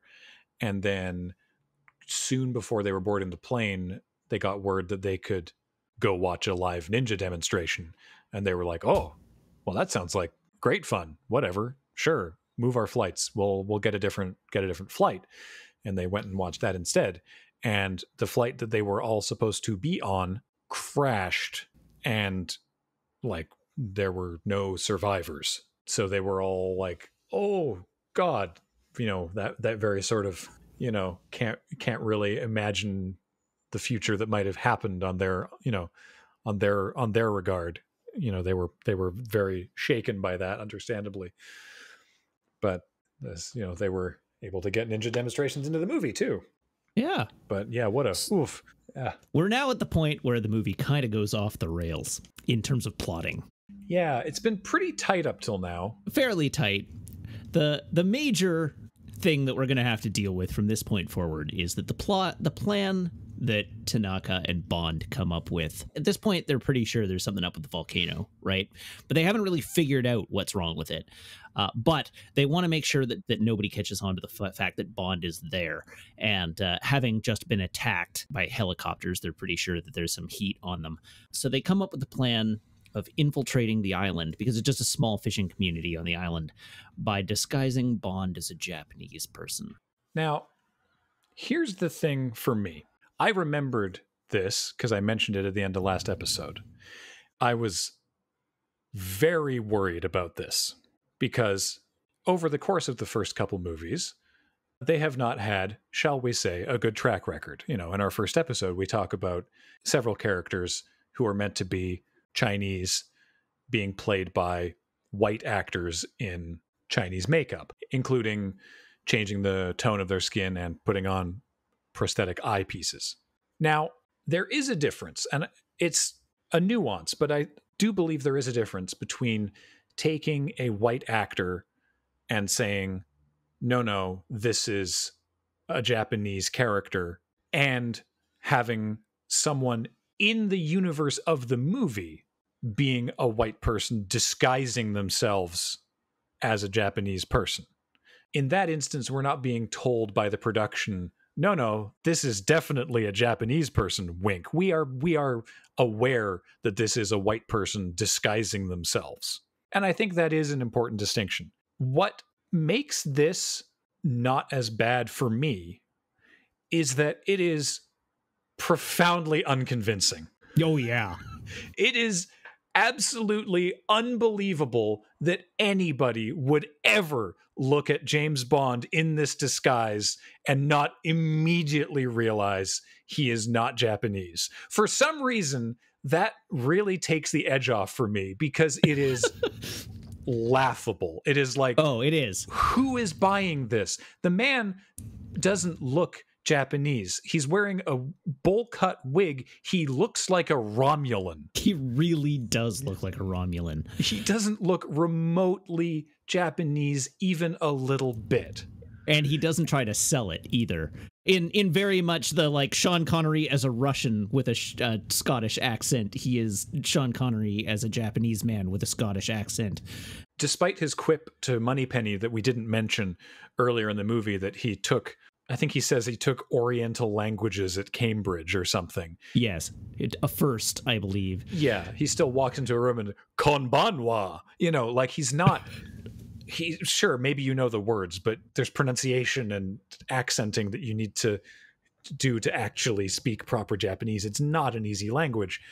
And so it's like, on the one hand, it is undeniably problematic. On the other hand, it's definitely not in the same wheelhouse of the shit that they pulled, pardon me, in Dr. No, especially when, by all accounts, the production was absolutely adamant that all the Japanese roles be played by Japanese actors, that was a big thing for them that they wanted to do, which they did, and that's good. And so again, the fact that it's in universe, that they're like, we're going to disguise you and we're not trying to, from a production perspective, they're not trying to pass anything off at us, I do think puts it in a different wheelhouse. And again, it's just the least convincing disguise I've ever seen. So I'm like, yeah, okay, I guess, fine, buddy, whatever.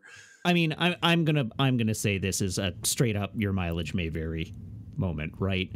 Yeah. Oh, absolutely. To anybody watching it, I don't want to excuse it because it is extremely, like, it is quite insensitive, particularly the way they choose to make him up, which is literally a bowl cut wig, some eyepieces, and dyeing his skin.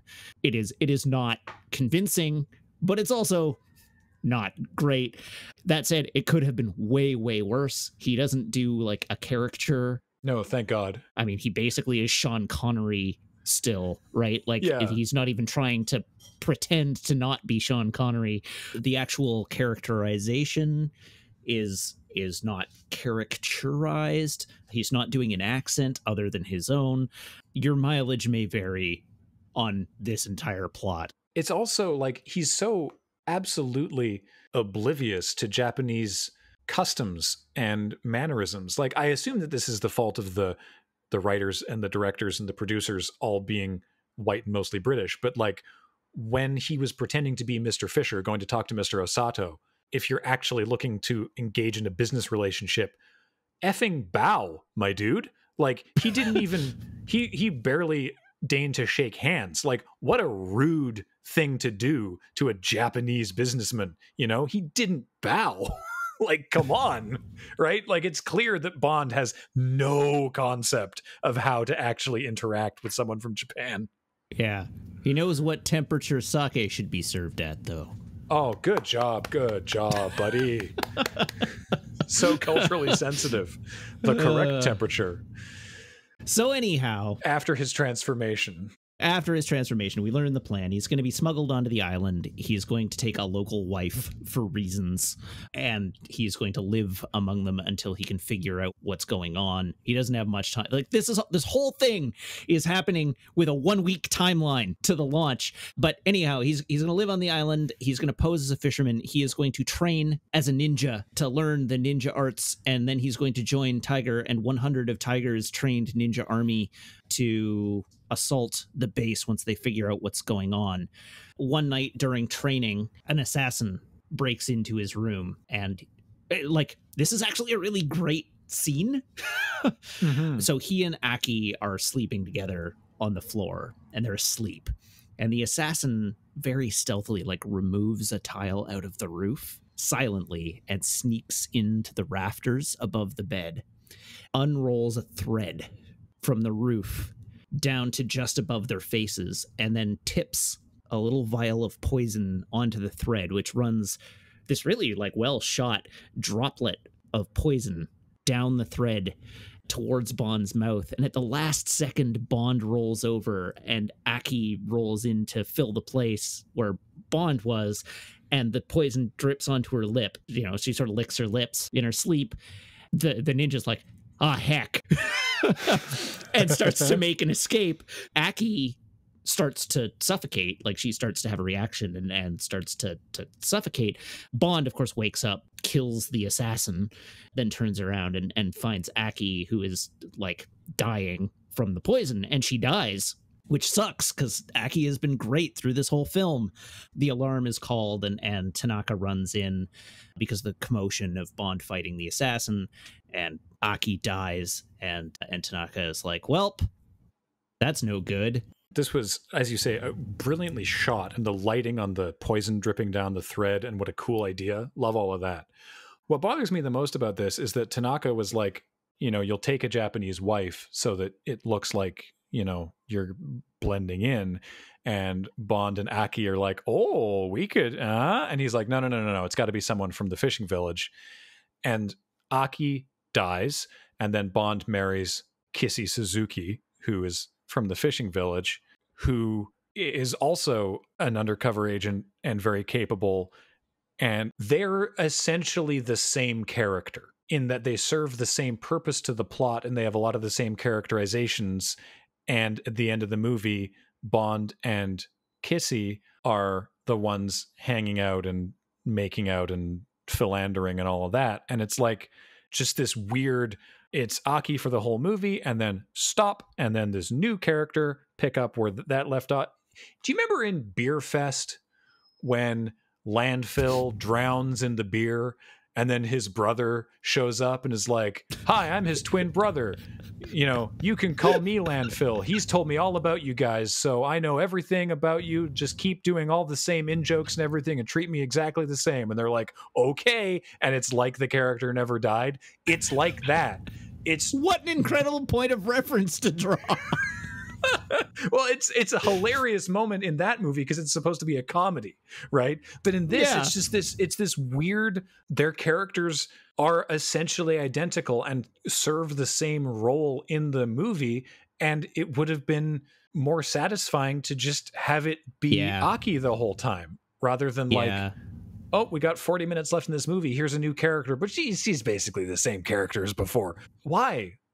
I don't know. I think it's bad. I don't know. I think they do both characters dirty in this movie, like Aki and Kissy. In part because like the one distinguishing feature of Kissy as compared to Aki is that Kissy is like way less forward and way less like confident in her actions. She is more submissive.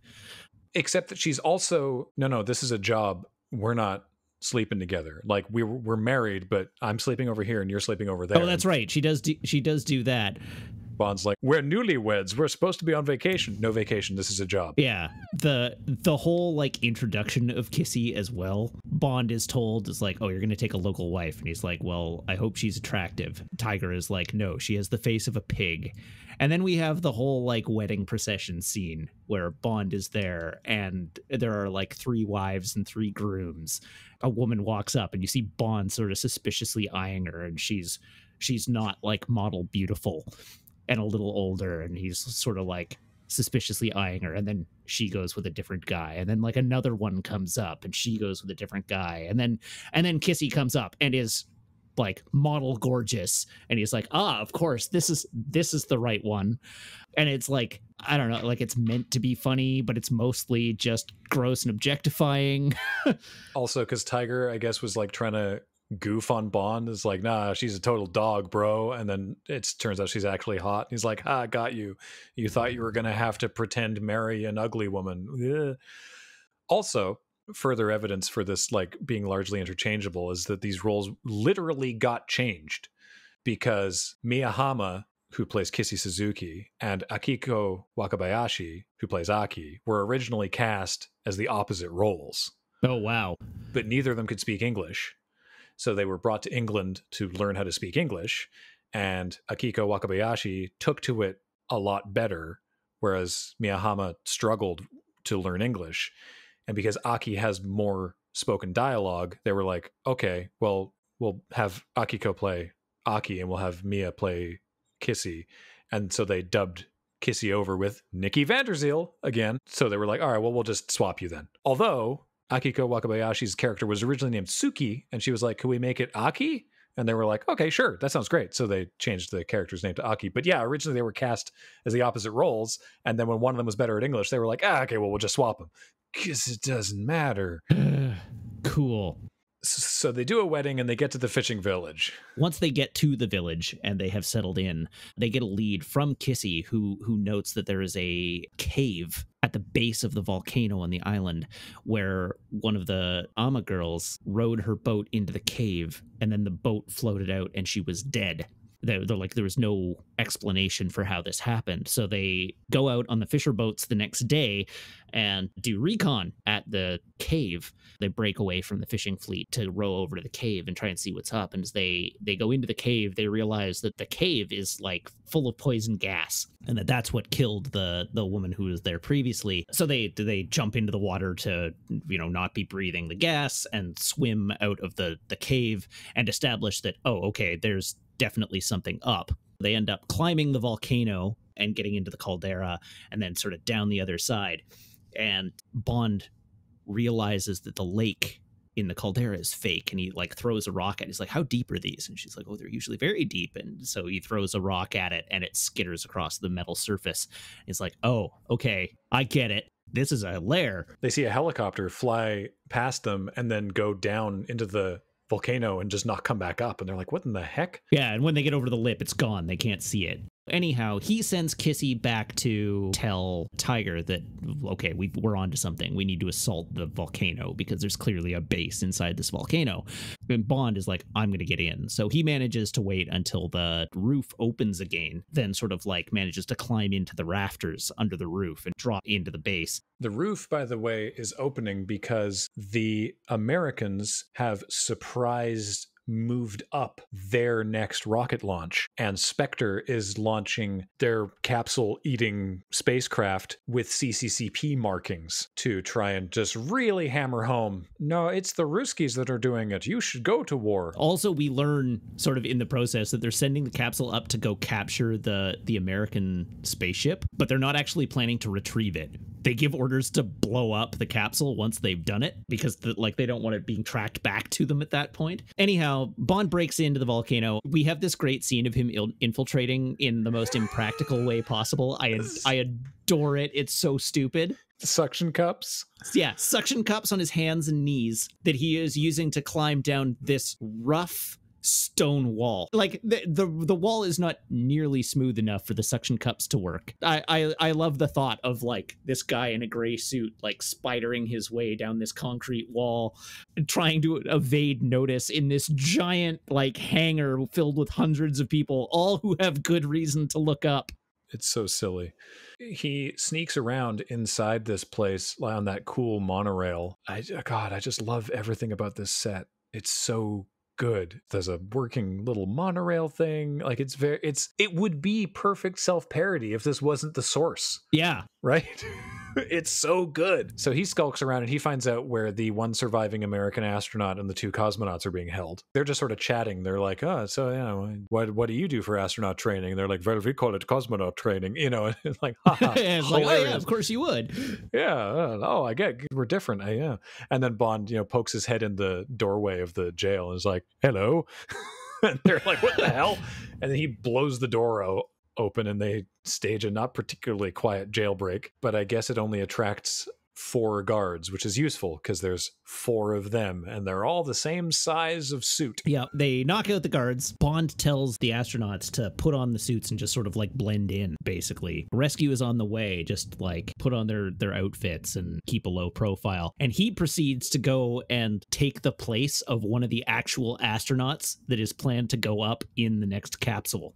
Yeah, with the help of his other astronaut friends, disguises himself. I guess he's disguised as a CCCP astronaut just so he can get closer to, or I think he's actually planning on going up in it to sabotage it in some way. There is a brief sequence of Kissy Suzuki swimming back to the village and being buzzed by a helicopter firing at the water, and she eventually makes it out, and because she can hold her breath for a long time, and so they're like, oh, I guess we got her because she didn't come back up. But that's a very brief sequence and probably not strictly critical. It should be mentioned that the original cut of this movie, Lewis Gilbert's regular editor Thelma Connell did a 3-hour cut, and people were like, this is not great, this is too long. Now, Peter Hunt had been editing all of the Bond films up to this point, and he really wanted to direct one. And he was like, hey, I want to direct the next movie. And they were like, no, Peter, you can't direct one of these movies. And so he was like, okay, then I'm out. And he left the production. He wasn't going to be editing it. And they ran into him in Tokyo because he was on vacation. And they ran into him and they were like, hey, buddy, sorry we left on such bad terms. You want to come direct second unit? And so he was like, you know what? Okay. So he ended up being the second unit director for this movie. And then after this 3-hour edit received a really bad response, they were like, we got to get Peter back in on this. So they brought Hunt back in to do the final edit of this movie. Basically, as a result of that and his good work on second unit for this, he was then allowed to direct the next movie on Her Majesty's Secret Service. Spoilers for next episode of this podcast. I think that was a huge mistake. Well, got the hot takes coming out. I will talk more about that next episode, but yeah. Although I think technically there's a bonus episode between now and then. Oh, sweet. Which we have promised in various places. Well, I'll talk about that later. So Bond tries to get onto the ship and they're like, he's not acting like an astronaut. I don't know what it is. It's like he has an air conditioner unit with him and the other astronaut like hands it off before climbing in and he's still holding it while climbing in, and Blofeld sees this on the monitor, calls out, he's like, bring that astronaut to me, and has him like apprehended and brought to him. And then they're like, dispatch the reserve astronaut. And the reserve astronaut goes up in the ship and he is taken to Blofeld's office. He's like, whoever you are, you made a mistake. Take that guy's helmet off. And then he does. And Mr. Osato does like an amazing double take in the thing. He's like, oh, blah, blah, blah, because he realizes that it's James Bond. And then we finally get to see The face of Ernst Stavro Blofeld, portrayed by Donald Pleasance, who I always think of his role in The Great Escape as the forgerer who eventually goes blind, as this really deeply sympathetic character in that movie. So I was never able to quite buy him as truly evil in this role. That's fair. Also, the previous iterations of Blofeld that we've seen, which were Anthony Dawson's body, were very, very lithe. Yes. And I'm not calling Donald Pleasance out of shape, but he looks different, physically different than what we've seen of him so far. And the little glimpses that we've seen through cracks in windows and things of Blofeld's head before now he had a full head of hair. Yes, but here we see a bald man with an enormous dueling scar across his right eye. It is unsettling that at no point that he's on screen does he blink. It's really quite creepy. But yeah, here is Blofeld. This would be the first and last time that Donald Pleasance would play the role, because Blofeld was played by a different actor basically every time he appeared. Originally, he was going to be played by Jan Werich, who was a Czech theater actor. They shot with him for like 5 days before Lewis Gilbert worked up the nerve to go to the producers and basically say, this guy is not going to work. He described him as a slightly menacing Father Christmas. Wow. Yeah, he was just this sort of very affable, white-bearded gentleman. And they were like, this guy is not upsetting enough. We need to fire Mall Santa. So they ended up with Donald Pleasance. And to be fair, right. I do like Donald Pleasance in the role. It's entirely on me that I'm just like, I can't buy this guy as truly evil because I love him so much in The Great Escape. No, I think he's great in the part. I think he's the right amount of like unsettling and like intimidating and calculating. Like I think he does a great job. Mm-hmm. I mean, and again, he's certainly the quintessential Bond villain. I mean, you know, this is who Dr. Evil is based on. You know, this is anytime someone is doing a parody of Blofeld, they're doing Donald Pleasance, right? They're doing the scar and the bald head and the hello, Mr. Bond. You know, whereas that sort of affectation would not necessarily follow through in, you know, when Telly Savalas or Charles Gray play him later. And seeing that Bond is still alive and Osato's second assassination attempt has failed, Blofeld kills Osato. They do the whole rocket launch. They undress Bond from his spacesuit and confiscate everything. And then we see the ninjas attack. Oh, yeah. You know, because the rocket launches and Tiger's 100 ninjas approach the crater. And according to the call sheet for that day, there were like, I think it was 98 extras. So practically 100 ninjas, yeah. 2 ninjas twisted their ankles on the way up the side of the mountain.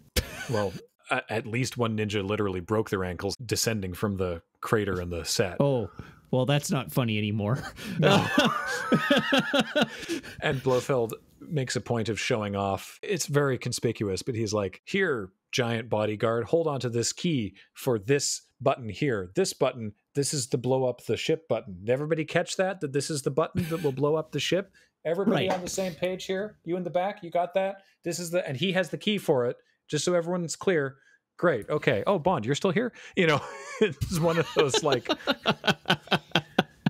You know, one of those very sort of silly moments, but yeah, they see all the ninjas coming, and there's you know, auto guns on the outside of the crater to mow a bunch of them down. Actually, I love this line. Actually, he's like, "This attack will fail. We will kill all of these ninjas. You can watch it on television."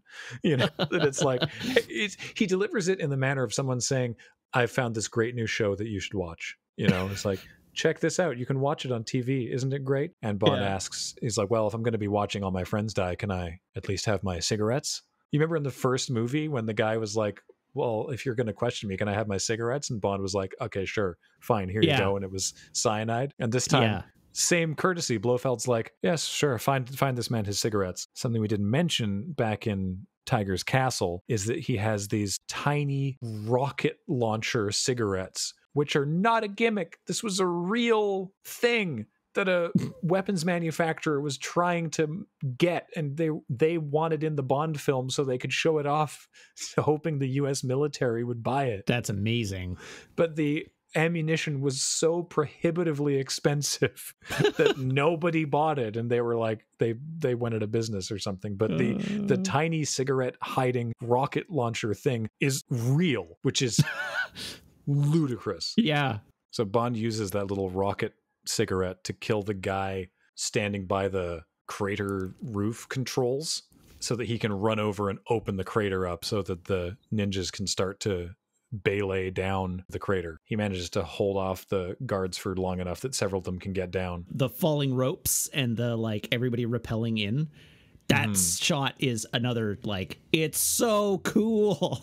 You just see the ropes unfurl from the roof, and then all these people like slide down the ropes. It's so cool. And then one of them blows up the roof so that all the other ninjas can get inside. And then there's just this whole massive set piece of explosions and guns and people flying. This is one of the first movies where they use the stuntman trampolines. So there's like lots of, well, Western movies anyway, people, you know, being flown by explosions and flipping and jumping and flying through the air. And it's just this massive action set piece that's pretty great. There's a big, huge fight. It's a big, huge fight. It's probably the biggest, hugest fight we've seen in a Bond movie to date. It's way more entertaining since it's not in the water. Yes. There's lots of dynamic action taking place, and it doesn't go on too long. It comes close, but it doesn't go on too long. In part because Bond is doing his own thing through this whole battle. So it's like we are following Bond as this giant battle is going on around them. Props, by the way, to the one ninja who's there with a katana and just like sorting people left and right. Yeah. That guy's rad. But Bond has been like taken away from Blofeld's office, and he ends up having to fight his way back to Blofeld's office through all this like destruction and nonsense that's going on, because he of course has to get to Blofeld's bodyguard, who has the self-destruct key for the spaceship, so that he can stop that from happening. Meanwhile, Blofeld is like trying to make a getaway. Bond manages to sort of like separate himself from Blofeld, and Blofeld like goes to make his getaway while Bond fights his way back to the control room. Bond gets back to the control room, and there's a big fight with Blofeld's bodyguard, and this is the second real big guy who is impervious to damage. This is much more impervious to damage. They do the whole thing where like Bond punches him in the gut and the guy doesn't even respond because he just does not feel pain. Bond once again gets trash canned by this dude until he manages to push him into the piranha tank, and the guy gets piranha-fied. Bond gets the key. He manages to activate the self-destruct, and we have another situation where it's like approaching the American craft, and they can see it coming, and it's so close. And then just moments before it overtakes the American spaceship and starts, you know, the World War III, it blows up and the day is saved. But while he's doing this, Blofeld activates the self-destruct system in the base itself. The base's self-destruct causes the whole volcano to erupt and things to explode. Because there are cutaways in there of the Pentagon and like the Secretary of Defense basically being like, as soon as that ship eats our spaceship, then it's war. So everyone get ready to fire all the missiles. And then the ship blows up, and he's like, all right, everyone, don't fire those missiles. I've decided we're fine now. You know, so down to the wire international war tension. So then Bond reconvenes with like Kissy and Tanaka, and they make their way out of the base with all of the surviving ninjas as the base is destroyed in this giant volcanic eruption. They swim out into the ocean near the exit to the cave that Bond and Kissy had sort of reconned earlier. A plane flies overhead and drops rafts to them. Somehow Bond and Kissy get their own raft, while there are like a dozen ninjas to every other raft. They start to smooch. Some time passes, and then from under their raft, a submarine surfaces, lifting their submarine up. And then we cut to below decks, and M says, all right, Moneypenny, go and get 007. And she's like, it would be a pleasure. heads up on deck. And then it says, actually, it doesn't even say we'll return. It says, the end of You Only Live Twice, but James Bond will be back on Her Majesty's Secret Service. Not will be back in. Anyway. So yeah, that's the movie. We don't see Blofeld, like Blofeld gets away. It is assumed. All right. So, like overall, this was a lot of fun. It's pretty good on the whole. Yeah, it's honestly, it's honestly really good. I don't know what I was expecting, because again, the only thing I remembered was that they disguised Bond as a Japanese guy. So I was going in going, oh, this is going to ruin this whole movie. And it doesn't. It's not good, but it doesn't ruin the movie for me. And, you know, there are a couple things with sort of pacing, and there's, as we've discussed, there's like, this scene didn't need to be here, but no, I liked it. I liked it quite a bit, actually. Yeah, this is a fun one. This is a fun one. It's not the worst. It's not the best, but it is good on the whole. I would say it's strongly better than average. Now we're getting into so many movies that I need to actually go back to the spreadsheet and see what I've said previously. So, pre-title. It's got a lot of good stuff. It's got space. It's got some cool sets. It's relevant to the plot of the movie. And there's no sort of like big fight or stunt per se. There's the stuff in space.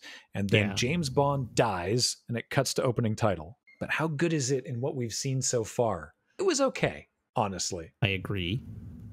I don't think it was... Gosh, now I have to try and remember everything else we've talked about. Welcome to my hell. All right, I'm going to lead this one. Yeah, go for it. I think the pre-title sequence is not as good as From Russia with Love. My reasoning for that is that it does the James Bond is dead again. This time it's directly plot related rather than just a misdirect, but it's repeating a verse.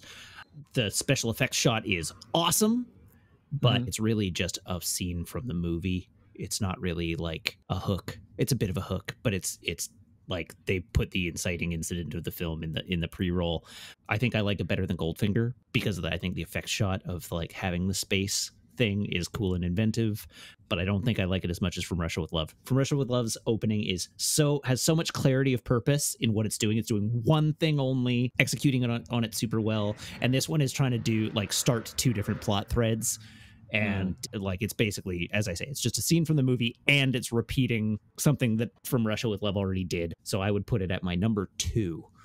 I think it's better than the seagull hat. So on one level, nothing is better than the seagull hat. On the other level, I completely agree with you. I totally agree with everything that you said. And I put it in the same place. All right. Opening title song wise, this is under Thunderball, but better than From Russia with Love. So this is a solid third at this point. I agree. So I'm at Goldfinger, Thunderball, You Only Live Twice. All right. And then the film as a whole. Gosh, I really liked it. I mean, the parts I didn't like, I definitely didn't like, but I mean, generally speaking, the dialogue is snappy, the plot is fun, the structure is overall good. I think looking to Dr. No as an inspiration was a smart move. And I certainly liked it more than Thunderball. Yeah. I'm trying to, I guess it's a toss up. What are my rankings at the moment? I guess it's a toss up between whether or not I liked it more than Dr. No, because I don't think it's as well structured and paced as From Russia with Love, and I like too much about Goldfinger. So I think it's depending on whether or not it's above or below Dr. No in my estimation. And no, I don't. I still think Dr. No is probably better. There's so many things in this I love. The big marks against it for me are disguising James Bond as a Japanese guy, the couple sort of scenes that aren't really necessary. And for me, I think the big thing is the interchangeability of the characters of Aki and Kissy, and the fact that they do literally interchange them. And I don't mean the actresses. I mean that they literally go, it's Aki through the whole first half of the movie, and then she's dead, and then they introduce Kissy, and then Kissy continues that same storyline. I think like you said, I think it does both characters dirty, that it should have been Aki making out with Bond in the life raft at the end of the movie. I agree with that. I also think it's not as good as Dr. No. I like Dr. No better. But of course, my ranking of Dr. No is higher. I put this above Goldfinger, I think. That's my hot take of the day.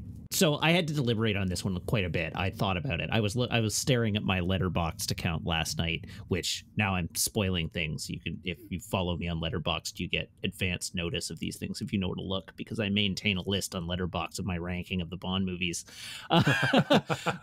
Staring at it last night, trying to figure out where to put it so that I was ready to go when we recorded this episode. I think I put it above Goldfinger just because of all the like narrative structure problems that we talked about with relation to Goldfinger. Whereas like this movie has a few extraneous scenes, but at least the bold notes work, like the broad strokes.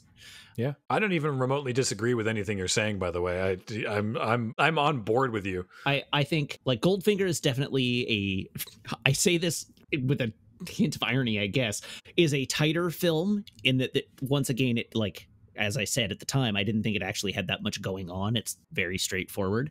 I think You Only Live Twice has a little bit more going on. I think they both are pretty loose in terms of plotting. Like, I think they're not really like, you know, really tightly woven plots, but I think at least You Only Live Twice is a little more ambitious in that regard in what it's trying to do. I think the cinematography in this one is a big step up. That's true, actually. Over Goldfinger and Thunderball. I just have more fun with this movie. Yeah. So it's my number 3 behind Dr. No, but above Goldfinger. Oh gosh, you're making. I'm not trying to make a points. Convincing argument. You don't have to agree with me. No, I know. You're making a lot of good points. I agree with all of that. You're totally right. For simplicity, I'm going to stay with what I said before. But all right. Yeah. Well, I mean, this list is going to be a complete Gordian knot by the end of this podcast. So, absolutely, I'm not going to worry about it too much. Yeah, I don't think anybody is going to judge you if you at some point are like, I have reconsidered and I want to change this, or at one day you're like, I no longer stand by my rankings. Oh, I may not stand by the rankings that I've already made by the time we get 5 episodes in the future. Who knows? You know? Yeah. But I think that is going to do it for You Only Live Twice. A strange title, to be sure. Apparently, You Only Live Twice. It's from a quote. It's like once when you're born and again when you die. One life for yourself and one for your dreams, according to the intro theme. Yeah, I mean, Blofeld says it. He's like, oh, he said the name of the movie in the movie because he thought that Bond was dead. And so he's like, well, you know, because it's like, well, you only live once. And so he says, well, you only live twice, Mr. Bond. You know, ha ha ha. I suppose we haven't mentioned our Bond moment, but we have talked about this one for an awfully long time. So choose your own Bond moment and let us know in the comments. Until next time, this podcast and everything that Loading Ready Run does is brought to you by you and your kind support of our Patreon at patreon.com/loadingreadyrun. Thanks so much, Matt, for talking Bond with me. Yeah, thank you. Shout out also to Matt Griffiths, who does the video editing on these, and Heather, who does general podcast admin for us. And we will talk to you on the next episode. This podcast will return.